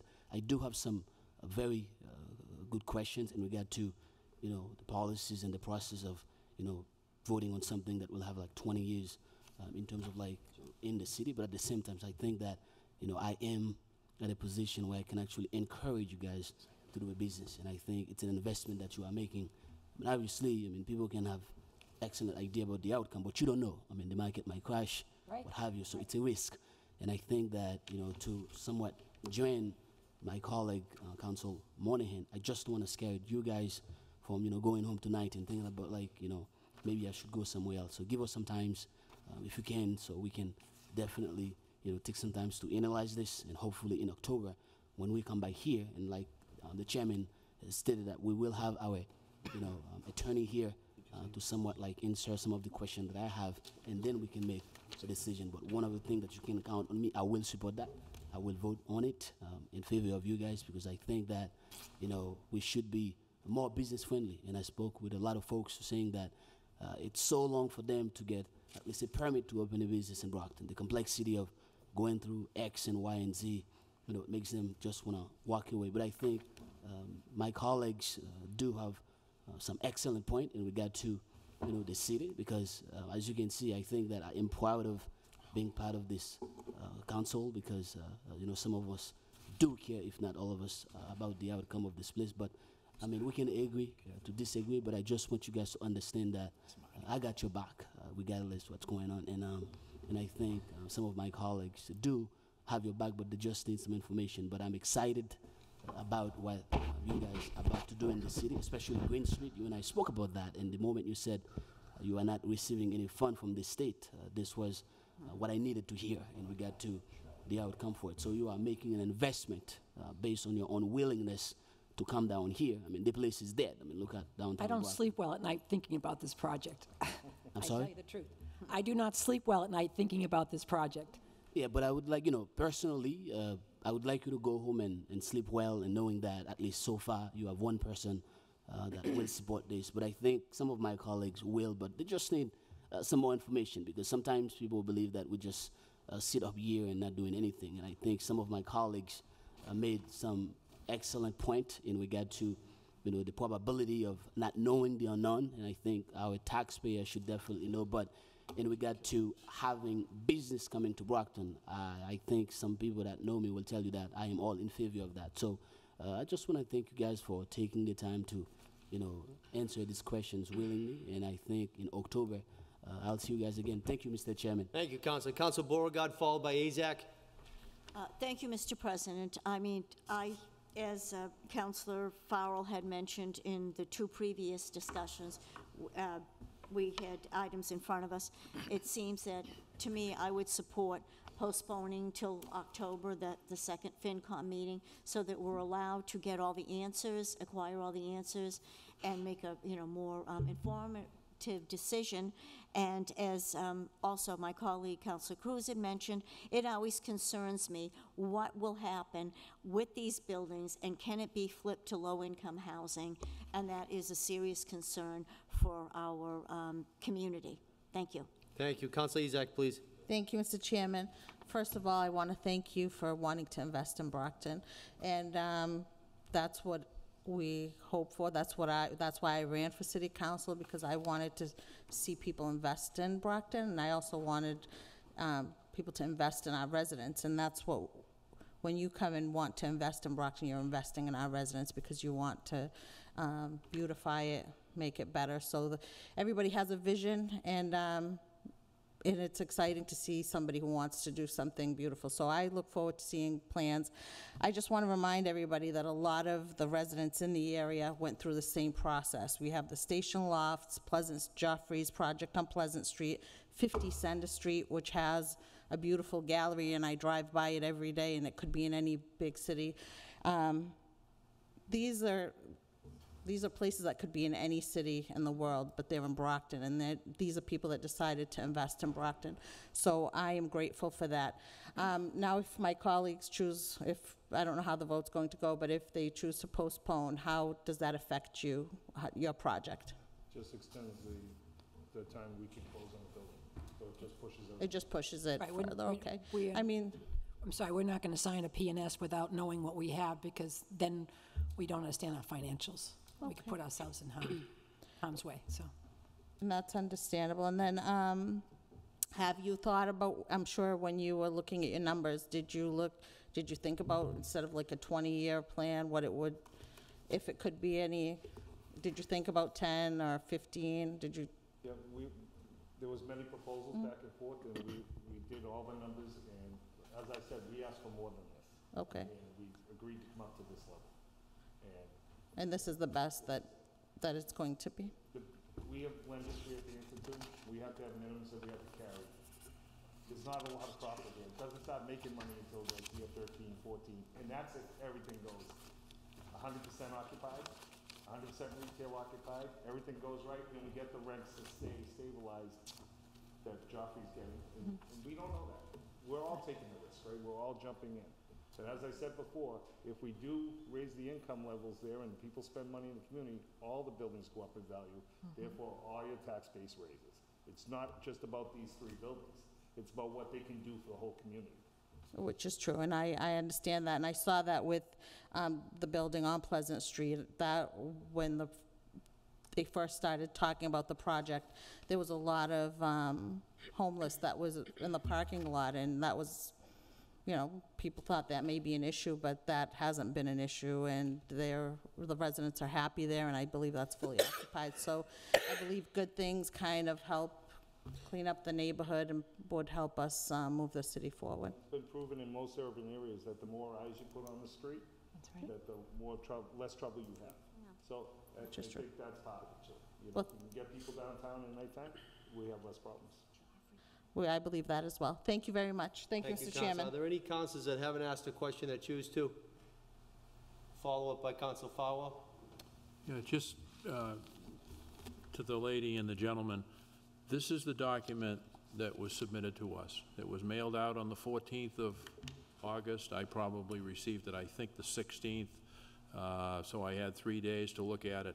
There is absolute, unless my eyesight has really degenerated, there is nothing here that mentions a 200-seat restaurant. Absolutely nothing. I mean, I can't, how could I possibly know, not that that would change my philosophy, but it's just not there. So, I mean, I can only analyze and review what's presented to me. I can't wait for someone to suddenly say, oh, well, we're going to have a 200-seat restaurant. As I was just reminded, the commercial base of the building is going to be taxed at regular tax base the whole way through. Commercial space is not getting the break. Well, we're still waiting for a restaurant at the, I know many operators that try to go in there. And Yeah. They've looked at, and I know these people. I know, Looked at I the know. environment, and they said unless there's more density, Yeah. there's nothing to support the restaurant. Okay, well, and by the way, is Mr. McCarthy, is he here? Okay, are you the Mr. McCarthy from Trinity Financial, a design engineer, or is that a different one? That's a different guy. Okay. All right, but I just wanted you to know, that's all I can go by, is what I get, so, thank you. Any other questions? Council Cruz? I do have a question for Mr. O'Donnell, please. And I just want to, you just mentioned through them, but I wasn't aware of this, so the TIEs are only on the residential portion of the building? Only residential. But Commercial the gets- commercial portion pays No full, exemption. there is no exemption, no break on that? All three projects have commercial involved. And how do you adjust the valuation towards that? So how do we know what they get taxed on at the The full? commercial will be separate. It's a mixed-use property. It's a mixed use, so there's two separate tax bills No, same tax bill, but there's two portions to the assessment to process. the assessment process. Yeah. And there's no break the tie on, will only go on to the residential and just portion. for a little leeway, that's true on all three of these Yes, projects? yes. Thank you. You're welcome. Thank you. Any other Mr. follow-ups? Chairman. Just one last follow-up, then, Mr. O'Donnell, or if it's not in the TIE, then technically they're not committed to doing a restaurant, am I right? That would, at some point, they could decide, we're not going to do the restaurant. Mike is he owns All right. restaurants. But I believe we're signing an LDA, right? So that's separate from this, but an It's separate. LDA land disposition agreement. It goes back to your question about affordability. So when you sign an LDA, the LDA is going to state that the building has to remain market rate. In the event that the developer forfeits on that, there's two ways out of an LDA. You can buy your way out, where you could do affordability and pay a big penalty to the city, or the city of Brockton could come back in and take the building in violation of the LDA. So land disposition agreement protects the city. So there'd be a separate document executed other than this one? That's correct. Okay. And there's also, when we went through zoning, we did apply as part of the zoning package to have the restaurant. Thank you. You're welcome. Mr. Ahern? Yes. Since you've done a lot of this, I just had a question. Do you believe that a TIE runs with the property or specific to the developer? It has to run with the property, and because it's based on leases, right? So if you have a property that's under a lease program, if something, God forbid, happens to the developers and you know, some of us, Kevin's a little old, no offense, but something happens and it forces a sale, the value will be decreased effectively to nil, right? Because there'll be no profit. So it has to run with the property. Thank you. Thank you. Any other follow-ups? Seeing none, there was a motion on the floor. It was properly seconded to postpone this agenda item, like the two previous ones, to the second FinCom in October, correct? To be reviewed by legislative Right, with all the council. condition precedent to it that we did the other ones. All in favor of that, please raise your hand. All opposed? Do it again. We gotta get a number down. Roll call You wanna- vote, Mr. you Chairman? wanna- What? Roll call vote? Can we do that? Is that the form of a motion, Counsel? Form of a motion, Under yep. Robert's rules? Yes. All right. Roll call vote, Madam Clerk, please. Counselor Azak? No. Counselor Beauregard? Yes. Counselor Cruz? No. Counselor Derncourt? No. Counselor Erneri? No. Counselor Farwell? Yes. Counselor Lally? No. Counselor McGarry? Yes. Counselor Monahan? No. Counselor Nacastro? Yes. Counselor Sullivan? Yes, to keep it contingent with the other two. What's the count, please? 6 nays. Pardon? 6 noes? Yes. Fails. Okay, then at this point, I'm going to move to introduce a reduced duration and percentages for tax exemption, and it's already been distributed, which would be part of this parcel. Is that the form of a motion? That's a form of a motion, if it gets a second. Second. Where is it? So motion made, and it was properly seconded to entertain the amendment as stated by Counsel Farwell. And it was already passed out, right? You didn't modify that as such? Yes, I can read it for the record again you if you could. need it. But, all right, this would change the exemption percentage and the duration from 20 years and 100% for the first couple of years to a 10-year agreement which would be 60%, 60%, 55%, 50%, 45%, 40%, 35%, 30%, 20%, and 10%.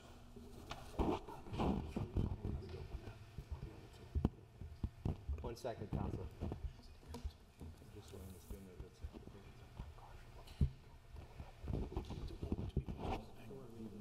So motion on the floor is properly seconded. President's going to ask for a roll call vote if you're in favor of the amendment as stated by Counselor Farwell. Madam Clerk, please read the roll. Counselor Azak. No. Counselor Beauregard. Yes? Counselor Cruz. No. Counselor Darencourt. No. Counselor Aaroneri. No. Counselor Farwell. Yes. Counselor Lally. No. Counselor McGarry. No. Counselor Monahan. No. Counselor Nacastro. No. Counselor Sullivan. No. 9 nays. Fails. Motion fails. Councilors, I'm just a little confused, so maybe someone can correct me on my confusion. I previously stated that our legislative attorney is not here. We previously postponed 2 matters that are exactly the same as this, correct? That's a fact. She's not here. Correct. So I just caution you, and you can do what you want. I'm only one of 11. But we need to vet it out through our legislative counsel that's not here. We also asked the city solicitor to give us an opinion. I believe Mr. Hearn's correct, but we need to hear it from the city attorney, correct? It's not anti-business to ask that our attorney's not here. So that's for the record. Can we speak? Sure. They're not all the same. I'm Darren DeCoste from 127 Center Corner. We were up second on the agenda. The 3 projects aren't the same. Only one project. No, the TIE is the same. The TIE is the same. Right, you were basing that postponement upon the ruling from the judge in litigation. No. Oh, that's what we understood. No, that was one component of it. The other component was we want a legal opinion from the city solicitor relative if it runs with the land or if it's specific to the developer. Okay. Isn't that what was stated, Mr. Claxton? I believe that's the case. But again, we're on this agenda item. What's the will of the council? Move favorable. Is that the form of a motion? Form of a motion. I didn't hear the motion. I'm sorry. He's making a favorable recommendation back to the full council motion. Second. So motion on the floor was properly seconded. Move for a roll call vote. On the motion. On the motion, Councilor. Thank you very much. I understand what the proponents standing in front of us are looking for, and I understand that we're missing information. So why don't we compromise and postpone this to a Finance Committee meeting in September? Second. And that brings it sooner to a head, gives us the opportunity to speak to our city solicitor and our legislative counsel. And yet, it's not as onerous as putting them off until February. It's a compromise. October, you mean? Not February, October. I thought September meeting. No. She's using hyperbole. You misstated and said it was postponed to February. It's October. Oh, forgive me. I was getting into it. Yes, I meant the September Finance Committee. Okay. Thank you, Councilor. Councilor Darencourt, please. Yeah, Mr. Chairman, I am all in favor of, as you can see, supporting this, but I personally do have some questions that I would like to ask our attorney when we get to the consequences of some of this. Matter of fact, I was actually going down there to ask him some questions. Unfortunately, the chairman falls back to voting. But when we get to what my colleague, Councilman Castro, stated, I think that we should wait a little bit, talk to our attorney, then we can take an action. Because look at the one, it seems like my mic was off. I'm all in favor of, supporting this, but at the same time, I just want to restate it, what I just said, given the fact that the mic was off. But I think that it's important for me personally to know exactly what's going on in regard to the consequences, given the fact that our, attorney, she's not here, and there are certain questions that I have, not against you, not against business, because like I stated earlier, I would like you guys to come down here as fast as I can. I mean, you can see the vote just completely changed, but given the fact that, I have a lot of concerns, not just about this one, but also the other 2, I really want to sit down and talk to her. And I was going to ask, the CFO questions, given the fact that the chairman, called us, on the motions. I was kind of like coming back on my chair, trying to understand the difference in regard to, the amendment that Council Farrell just stated. So with that being said, like I stated before, you can count my support on this. I will vote in favor of it coming, September. But I really want to have some more time to do some research and obviously ask some questions based on what I do not know as we speak. And I think that my colleague, Councilor Castro, is right. I mean,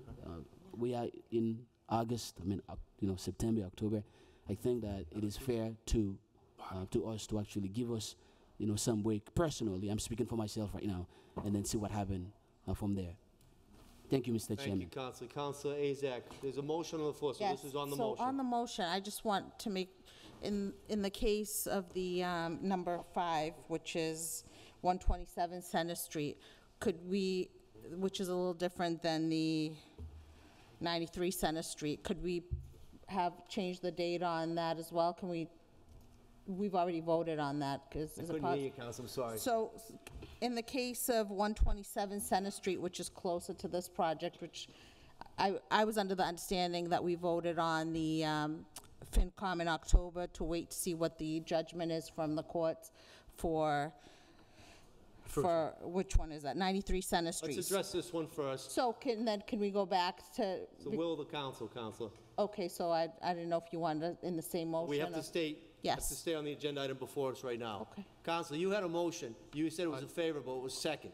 Do you On want to the withdraw motion. that, or do you want to go on a vote with that? I'd like to go on a vote with that, but I'd like to say something on the motion. On the motion, it's your motion. We will have our attorney here next week. We can ask her questions, she can provide an opinion by that point, and if something doesn't smell right, if we've got a problem with it, we can always send it back to finance. But why not extend, why not make that an option now? Why not at least present the opportunity to have it cleared through? She's away this week. Oh, right, she's away, never mind. But we still have the opportunity to have someone reach out to us. She can either send us an email, or Attorney Nazralik, and Solicitor Nazralik can send us something. But we can get some legal opinion from someone somewhere, which will, help us with this measure, and we won't have to push it off a month. Yeah, I mean, the uniqueness of the city of Brockton's legislative body, i.e. the city council, we have our own attorney. And then the city solicitor is the city's attorney. We would hope that they would work in collaborative approach relative to these matters, much like they do in other matters. Right. Thank you. But I would like to go forward with the motion. Okay. No, that's fine. You made a motion. Is there anything else on the motion, or we're going to take a roll call vote? Read the motion again, please, I'm sorry. What is? The motion is a favorable, for this agenda item specific, a favorable recommendation back to the full council. And it was Okay, properly seconded. On the motion. Council Monahan, followed by Council Farwell. Yeah, and I would like to move this forward favorably, but I also think that by postponing it to the first finance in September, hopefully, that there was some concern and some misunderstanding as far as the commercial part to these projects, and I think a lot of the councils didn't understand that, especially Council Fowler was right on that. It was not in what was presented to us. So I think probably with the compromise and where we should talk to our legal counsel, and there was confusion on this, we're not going to be hurting anything by delaying this to the first finance in September. And I just think it makes common sense to do that. So I'd ask my colleague to withdraw his motion. That's my part. I withdraw my motion. Makes sense. Is the second withdrawn as well? Yes. Who seconded? You did, Council. It's withdrawn. There's no motion on the floor right now. I would make a motion to postpone till the first finance meeting, till the next finance meeting, Second. First one in September. First one is September. 1st of September. First of September, right. And Day just after for Labor point of Day. information, I will be making a motion Day after to Labor Day. revisit the other two Day. momentarily. Yeah, when we get there. We'll get there, we get exactly. there. So, motion is to postpone till the next finance meeting. Second. Second, yeah. So motion on the floor, it was properly seconded, to postpone this agenda item before us to the first FinCom in September, which actually be the Tuesday, because Monday's Labor Day. All in favor, raise your hand. All opposed, raise your hand. It carries. Madam Clerk, is postponed to the first FinCom, which will be the Tuesday because of the holiday. Mr. Chairman. Counselor, At with the this point- condition precedent on those to get legal opinion and all that, correct? Correct. Correct. At this point, I would ask you for the proper method of revisiting the dates of the other two postponements and ask for a vote to move those to September also. Well, I think 127. Relative to agenda item number 5, if there's no objection, we're going to go back. Any objection, councilors? Seeing none, we're going to go back to number 5. Mr. Chairman, I'll move reconsideration in the hope that it prevails on the motion to postpone. Relative to number 5. Relative to number 5 in the Okay. hope that it prevails. So, councilors, the council had made a motion on number 5 to postpone to the second FinCom in October. He is now, and it was lawfully voted on, he is now asking that we reconsider that vote, okay? And that's the form of a motion. Is there a second on that? Second. All right, there's a second on that. Now the matter comes before us on a reconsideration of that vote. If you vote in favor to reconsider it, then the date could be changed. We have to take vote number 1 first, okay? All in favor of reconsideration, please raise your hand. All opposed? Reconsideration has prevailed. Counselor, do you entertain a motion? I would now make a motion to postpone item number 5 till the next finance meeting. Second. Be the first FinCom in September, which would be the Tuesday. Correct. It was properly seconded. Raise your hand if you're in favor of that. We're postponing to the first, pretty good, Councilor Lodge, really high, I like it. First FinCom in September. Get a star on his forehead. If you're opposed, raise your hand. It carries. So that now is modified and amended, Madam Clerk, to the first FinCom in September. I would now make a motion for reconsideration on item number 4. Second. Number 4, relative to 93 Center Street, correct? Correct. Okay. So there's a motion. The second. There's a motion to reconsider, and there's also a second to that. Again, if you reconsider it, we could modify the date. Is there a motion, is there a question on the motion? No. All right, if you're in favor of reconsideration for this, raise your hand. If you're opposed, okay, reconsideration also prevailed. We're on number 4 now. I would now make a motion to put item number 4 postponed until the next finance meeting. So motion on the floor is properly seconded. Agenda item number 4 has now been postponed to the first FinCom, which is the Tuesday in September. All in favor? All opposed? I was going to say something on the motion. Go ahead, Counsel, on the motion. I'll give you leeway. It's been a long night, hasn't it? It sure has. I just want to say that we're waiting to hear from a court, and they may not have a decision, and I understood that that was the reason it was postponed until October. We're waiting for the outcome of a case regarding the eminent domain proceeding. We could, on the motion, we could entertain the motion to September. The judge doesn't do a ruling by the time. You could, Mr. Carmen, of course you can. I'm Ted Carmen from Mr. Jenkins is here as well. Any objection? He wasn't an invited guest, but he's here. He has a lot of questions. He would have some information as well, right? Mr. Jenkins, not to put you on the spot, but just in case. Good evening, Robert. Thank you for being here. Good evening. As Councilor Nicastro has indicated, she and I talked this afternoon. The judge that is seeing this motion in Superior Court, from my understanding from our attorney, is on a murder case in Boston. He probably won't see this, and nothing moves quickly in Superior Court anyway. It's very unlikely that there's going to be a decision. It would be prudent, I think, for the council and the city, because you're not, the motion to dismiss is against the BRA in our process. So it has nothing to do with the city council. If you approve this, if it falls not in our favor, has nothing to do with you, he's not a developer, he doesn't own it, it goes back, it just falls to the wayside. So it would be prudent, I think, in my opinion, for the city council to take this up whenever you feel necessary. It has no effect whatsoever on your decision. Thank you very much, Robert. Attorney Burt, Councilor Darrencourt, a question for Mr. Jenkins? No, Mr. Chairman, I think that given the fact that we want to postpone it in September, I mean, let's say that hypothetically speaking, it doesn't get, we can also take a vote, and we got to postpone it again. So I think that what we are trying to do is, in the sense of fairness, we postpone all 3 of them for the same time. So I don't think there's anything wrong with any of them. I mean, let's say that in September, there's no result come out from the court. We, as the council body, we can postpone it again. With that being said, I think it would be better if we just carry it like that, as opposed to just, leave it until October, like we stated earlier. Thank you, Counsel. And again, I think with Attorney Resnick, our legislative counsel, we can ask her as well for her opinion. But I think Mr. Jenkins, there's no harm, no foul, right? I mean, if the judge rules opposed to BRA, it is what it is. It hasn't been conveyed. Attorney Burke, do you have something you'd like to offer to us? I do, and I thank you very much. Thank you for being And, here. Mr. President, members of the council, I also have the privilege of representing Mr. Carmen in the litigation involving the litigation that was mentioned by one of the councilors. And in fact, the BRA is not the only defendant. 93 Center LLC is in fact the defendant. So we are a principal in that litigation. And one of the things I think it's important for the council to understand is, yes, we have filed a motion to dismiss. It is now under advisement for the Superior Court, but also the plaintiffs sought an injunction preventing us from seeking our own normal remedies in terms of eviction of the occupants of 93 Center LLC. And the judge made a finding which is very important and telling on the issue when he found that he denied their motion for a preliminary injunction because he found there was no reasonable likelihood of success on the part of the plaintiff.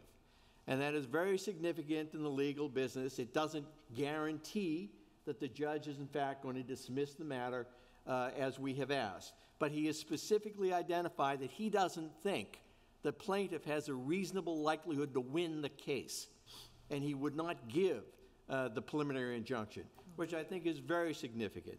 And I know both in terms of Mr. Carmen and also Mr. DeCoste, who I represent, the timing aspect of the financing is extremely critical on the ability of these parties to move forward with these developments, which are multi-million-dollar developments and multi-tiered in terms of financing. This tie is but one step in the process. There's also an HDIP that is provided for through the state, which will create the mezzanine, which will allow them to go to a commercial bank to get financing to do the deal. Without both, the commercial banks are going to walk. This is incredibly important that the council understand that it has the key to turn the engine in these developments. And if it doesn't, they are going to fail. Thank you. Thank you for that information, Counselor. So we have a motion on the floor, right? Correct. Properly second, postpone it until September. Yep. All in favor, raise your hand. All opposed? It carries. Madam Clerk, also, we are going to respectfully demand that Legislative Council be at a FinCom that night. Thank you. Okay, we're going to go on to the next agenda item. Ordered, a copy of all legal documents executed between the city and the Brockton 21st Century Corporation related to the transfer of control for these properties to the city and the outstanding promissory note signed by the corporation be provided to the City Council. 1, a summary of all outstanding contractual agreements, outstanding invoices for services or goods, or any other liability which was the responsibility of the Brockton 21st Century Corporation and which now may be incurred by the city, be provided to the City Council.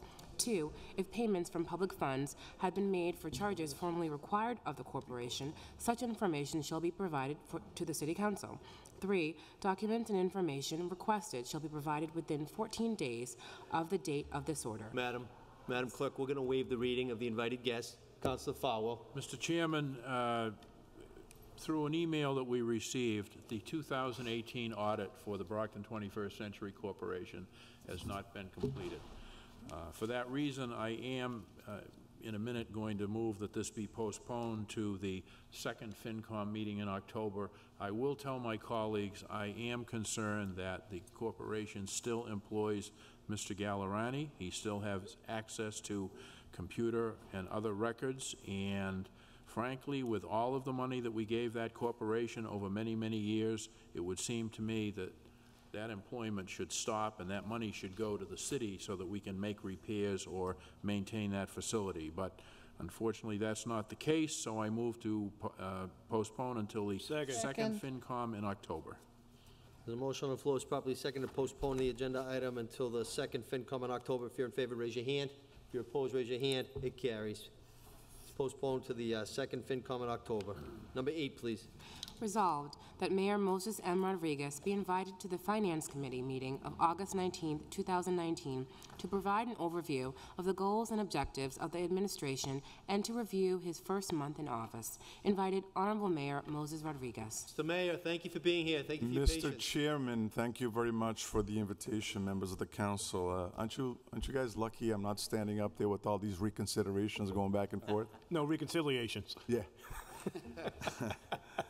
But, Mr. Chairman, I'm here basically just to give you folks an update of people are watching us at home and you folks here in the council. Just a quick update on what has transpired over the month and a couple days that I've been mayor here in this city of Brockton. I came into office with an idea of accomplishing a few things. One, to basically improve the customer experience here at City Hall. I mean, people sometimes forget that we're in the business of providing services to our customers, and our customers are our taxpayers who work diligently to pay their taxes so that we can continue to have these nice and cushy jobs that we have here in the city. Also to improve our marketing strategies and developing some promotional ideas to promote our city, and to continue the momentum of investments here in the city of Brockton, and a couple other things that I will delineate as we move forward.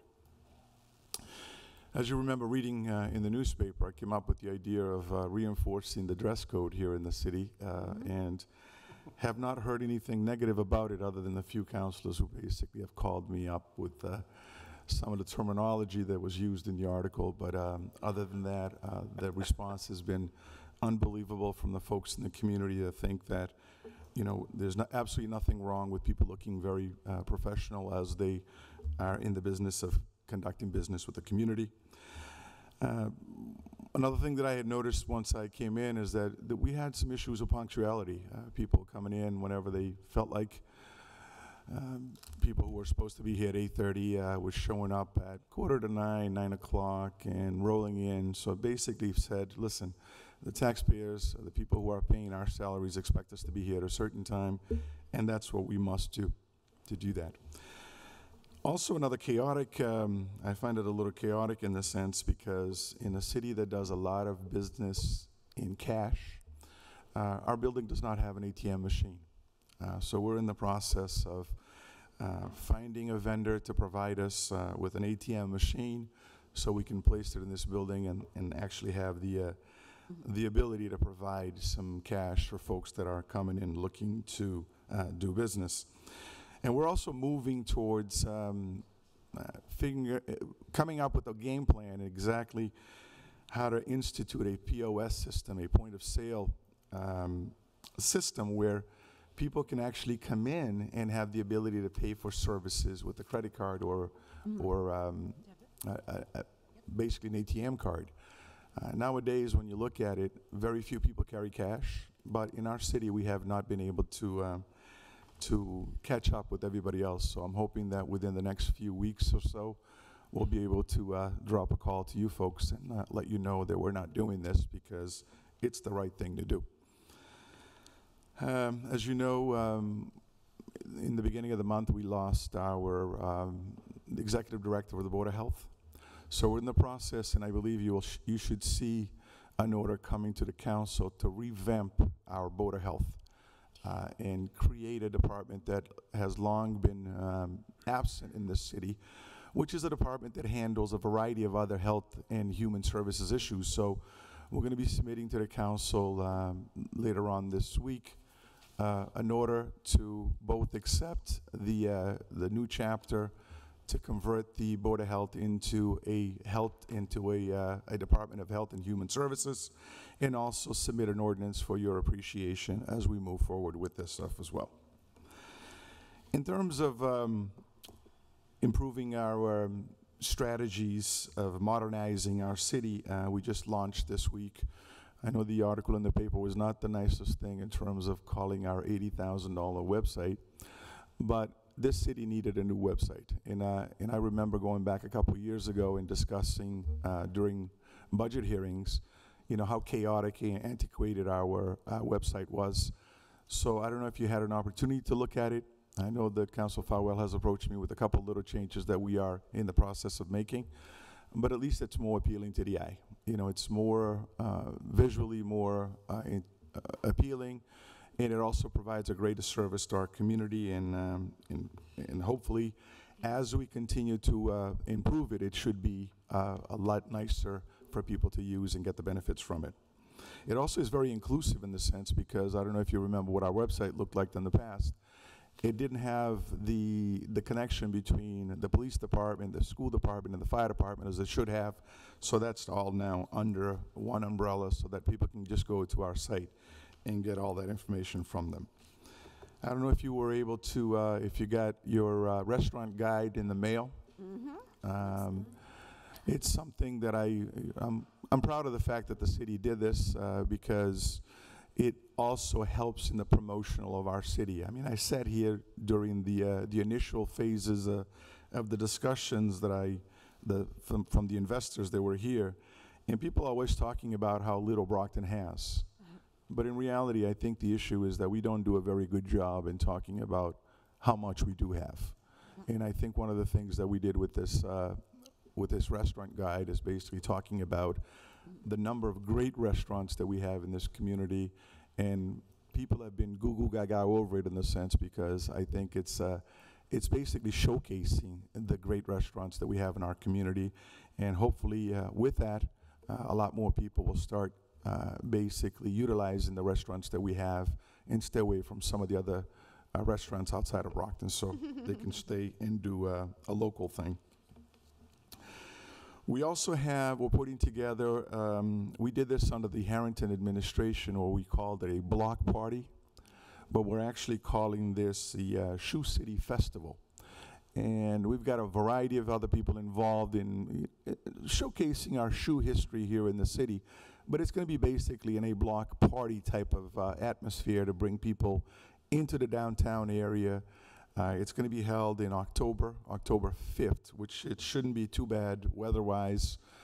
It's going to be a little coolish, but October is still the fall, so it should be okay for our folks. And we're going to hold it right behind in the old Bat Station, close off that street, and have some real fun stuff, fun family stuff, and inviting the entire city to come down and help us celebrate what's great about this city.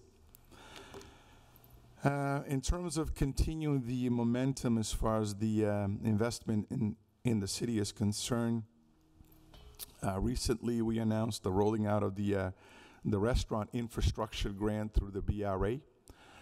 This is actually because we talk about bringing restaurants in, but people sometimes don't realize how expensive it is to get a restaurant up and running. So this is actually a grant program that the Mayor Carpenter had talked about during his State of the City address in terms of providing funding for individuals who are willing to invest in restaurants. This pays for the infrastructure that goes into the restaurants. So it makes it a lot easier for people to invest in that particular thing. And this is being done with a grant from the BRA. We're also hosting a Builders of Color tour in our city on the 23rd of this month, a couple days actually, to bring in developers from the outside of the areas, developers of color, because as you can tell sometimes a lot of the developing in this city are being done from folks that are not of color. So it's nice to invite some of those other investors to come down and take a look at our city and see what we can actually have to offer everyone in this community. We're going to be doing a ribbon cutting on on September the 11th at 75 Commercial Street. This is the old DTA office, and they're going to be introducing 24 market rate units, and I know Council Borgard kind of likes that market rate units. And this is a project that was actually, believe it or not, it was made possible through the TIE program. Yeah, it's kind of interesting when I first heard of the tie. Since everybody wear a tie at City Hall, I'm saying, gee, they named a program after my tie thing. But you know, I am actually proud of the fact that, you know, this development is actually going online on the 11th of next month, and it should be a beautiful thing. You're all invited to come. This is going to be a joint effort, so mayor, councilor, everybody, we should just kind of join in. Also, 121 Main Street should be rolling within this week. I think you're going to start seeing some shovels in the ground, and not necessarily the ones that we use for the groundbreaking, but real shovel. So by the middle of the week or so, you should be able to see some movement in that piece of property there. I know Council Monahan is really looking forward to that particular one, but the toys will be coming to start the project. That's right. As far as new priorities, Mr. Chairman, you know how I feel about the census. Census 20 is around the corner. 2020 census is around the corner. And I see this as an all hands are into this particular effort. It's all boots on the ground, all hands in, all people pushing, because the city of Brockton has lost millions of dollars in federal and other funding. So this is going to be a joint effort. I told the folks in the police department that the police needs to get involved in it. When they get a 911 call and that gets resolved, they need to tell them, oh, by the way, get ready because the census are coming. The same thing with the fire department, the same thing with the school department. We're actually going to be coming in front of you very soon to ask for some reallocation of funds that we have. We're looking to hire somebody to be a census coordinator within the licensing, within the building itself, to kind of help us coordinate this effort, because it's kind of hard to rely on volunteers and people who are doing this. But if we focus on getting someone in the Elections Commission, in the sense, to help us coordinate this effort, we have some funding that we just have to move around, in the sense, so it's not going to cost us any additional money from what we had appropriated in the budget. But it's something that the city needs, and the only way we're going to be able to do this is by working together to get this stuff done. We just extended the Brewster contract. I don't know if you guys saw that in the newspaper. It's a good contract for the city. It's for a lot more money than we actually had signed previously, so that's why we took the opportunity to sign that and just kind of secure that funding for the next 5 years. So we will have the funds that we need to do what we need with the ambulance receipts. As you know, we had some issues, at least from the council standpoint, in terms of the marijuana host agreements, the way they were basically conducted in the past. Some of us felt that it was not the fairest of the processes, so we opened it back up again and focused on the economic empowerment folks. And to date, we have received somewhere around 14 applicants that we are currently reviewing, and then we will look into providing some community host agreements to them, and then it's up to them to basically make it up to the state and convince the state folks to continue the license. We are we're setting up a meeting because the issue that, and I noticed that the folks were here earlier talking about the homelessness, the folks wandering the streets in our city. Everybody can see that that actually is a problem in our community. But you know what?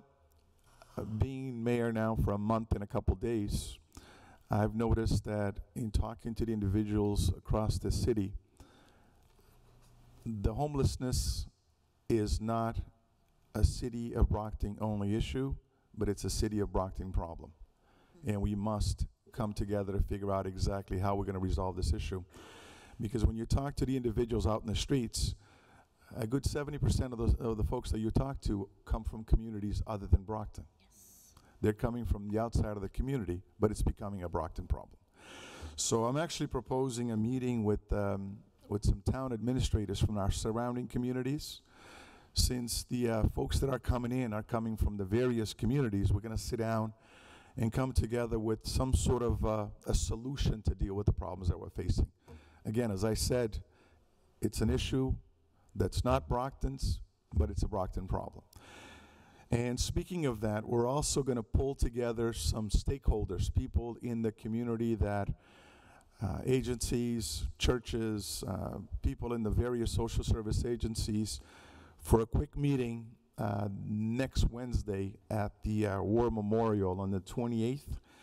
And it is basically specifically to discuss the issues of the homelessness in our community and the issues that we're facing on a day-to-day basis that it's keeping people away from our dream of developing our downtown. So I invite you all to come to on the 28th at the War Memorial at 6 p.m. so we can come together and come up with some ways of looking at solutions to deal with these issues. I don't think one person can do it. I don't think the council can do it. I don't think the mayor can do it. But if we all come together and pull our resources together, our minds together, we might come up with a solution to deal with this issue. We've also initiated the issue that's a thorn on your side, Mr. Chairman, and mine as well, Aquaria. We have scheduled a meeting with Aquaria for later on this week to sit down and have a real conversation on how to resolve the issues that continue to be a thorn on our side. So I will perhaps make a phone call soon after that meeting just to inform you how well or how poorly it went, but I'm hoping that it actually goes well because we had some initial discussions of some things that we wanted done. So I'm hoping that that's going to happen, and we'll have some good news to offer you and the community real soon. Thank you, Mr. Mayor, for that. Absolutely. Your side is all messed up because I know from all the thorns on your side. Thank you. My first couple days in the office, I actually received a visit by the Lieutenant Governor, who came down and offered to continue to support the city, to continue to offer their financial support to the city as well. And one of the things that she asked me, hey, do you have something specific that you want to ask? And you know, another one of my thorns is the two-way traffic in the downtown area. And currently we have the state looking at ways or possibly of helping us in securing some funding that we might be able to move some of that thorn forward. I also asked them to see if they could help us with some funding so we can develop 2 soccer fields in the community. And these are soccer fields, not necessarily waiting for these little mini grants that come down the pipeline, but to actually have let's say, an artificial turf field times 2 that we can actually have in this community as other communities have had. And I am positively sure that within the next couple weeks, 3 weeks, 4 weeks, we are going to come up with some sort of a game plan to make sure that these do come into fruition. And this is just an invite to you all. If you can make it to Prova this week on Thursday, we have some African dancers and musicians that are going to be there as well.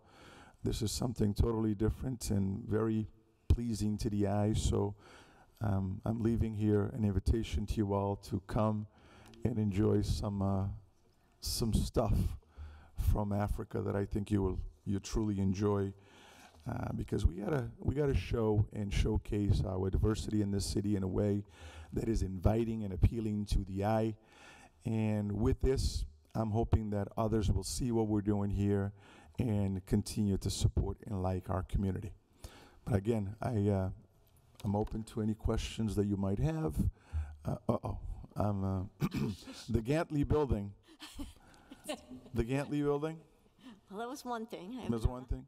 That will, it has been pushed back a little bit in terms of the demo of that particular property, but now we're looking at the first week, I believe, in September is what they told us that they should be moving forward. And we basically have told them that, you know, we're getting a little tired of this whole delay process, and they need to start moving with that as well, too. So, go ahead. Counselor. Thank you. No, I was going to ask about code enforcement because I don't believe I'm the only one that's concerned about that.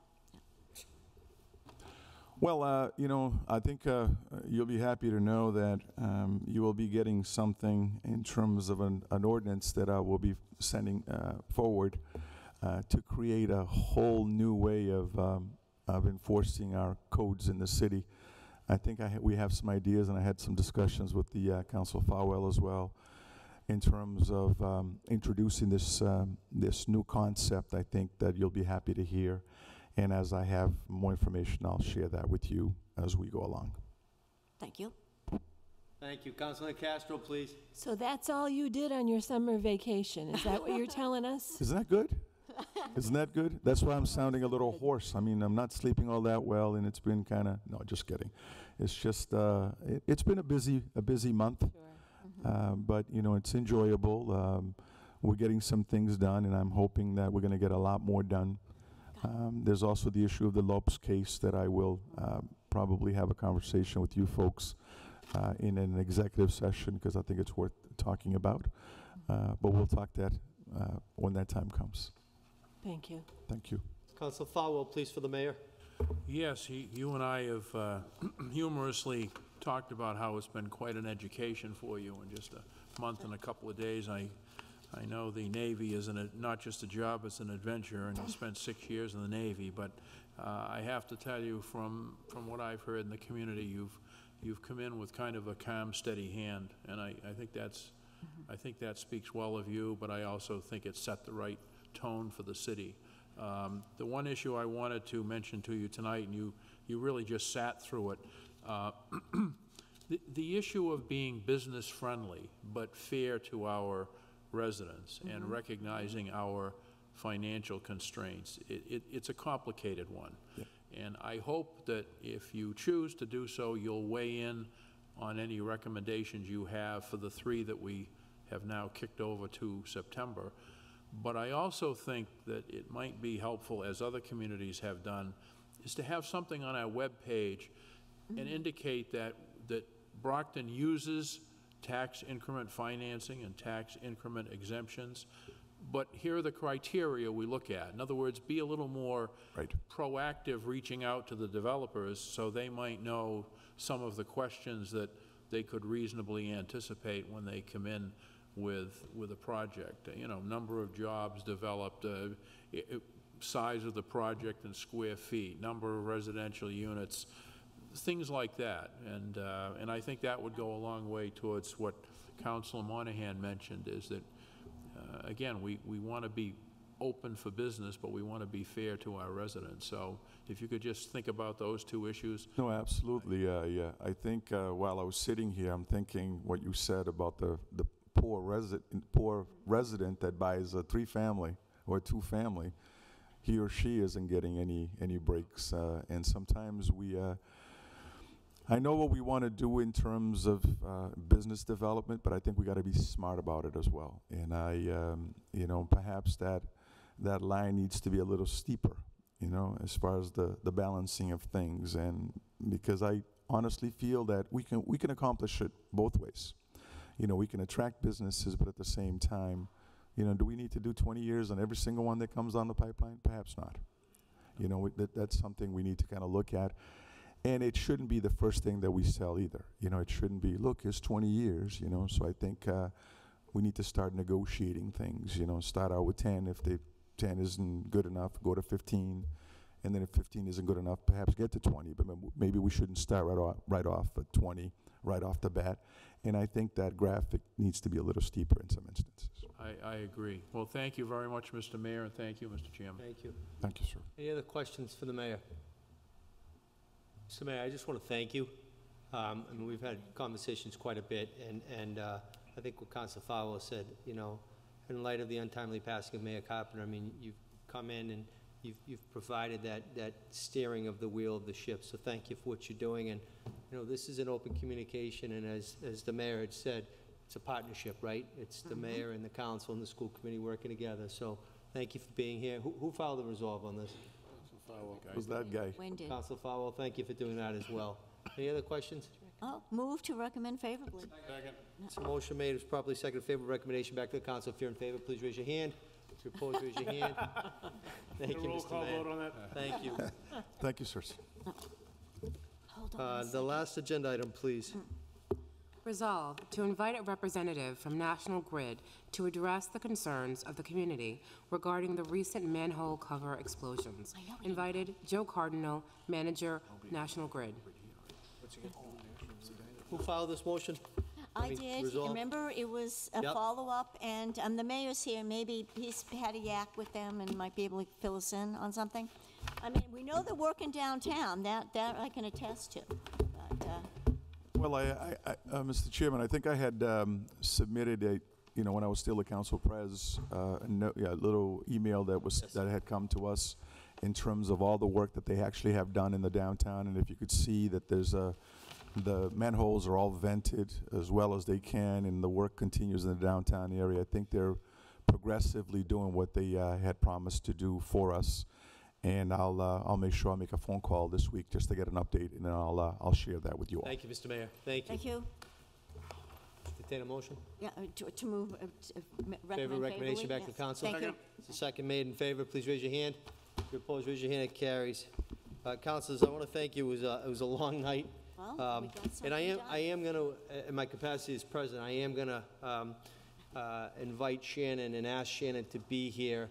Typically she's here for council meetings, not for FinCom. But when we have FinCom matters, if it's TIFs or ties or HDIPs or any of that, I'm going to ask her to be here. I think that is the right thing to do. So I will direct her that tomorrow. Anything else before us? Any personal privilege? Councilor? Thank you. Mr. Chair, yes, just two quick things here. Registering to vote next Wednesday, August 28th is the last day, and if I have it correctly, they're open till 8 o'clock that night. They are still looking for poll workers, and also, group of people out of the mayor's office have mobilized an event for Sunday, August 25th at the Gilmore School from 11 to 4. And apparently, for those preparing for school, if you hadn't have your hair cut, apparently you can get your do done, and you can get ready with backpacks, and also have a good time before you start the new year. Thank you. Thank you. Anything else before us? Seeing none, have a good evening. It's adjourned.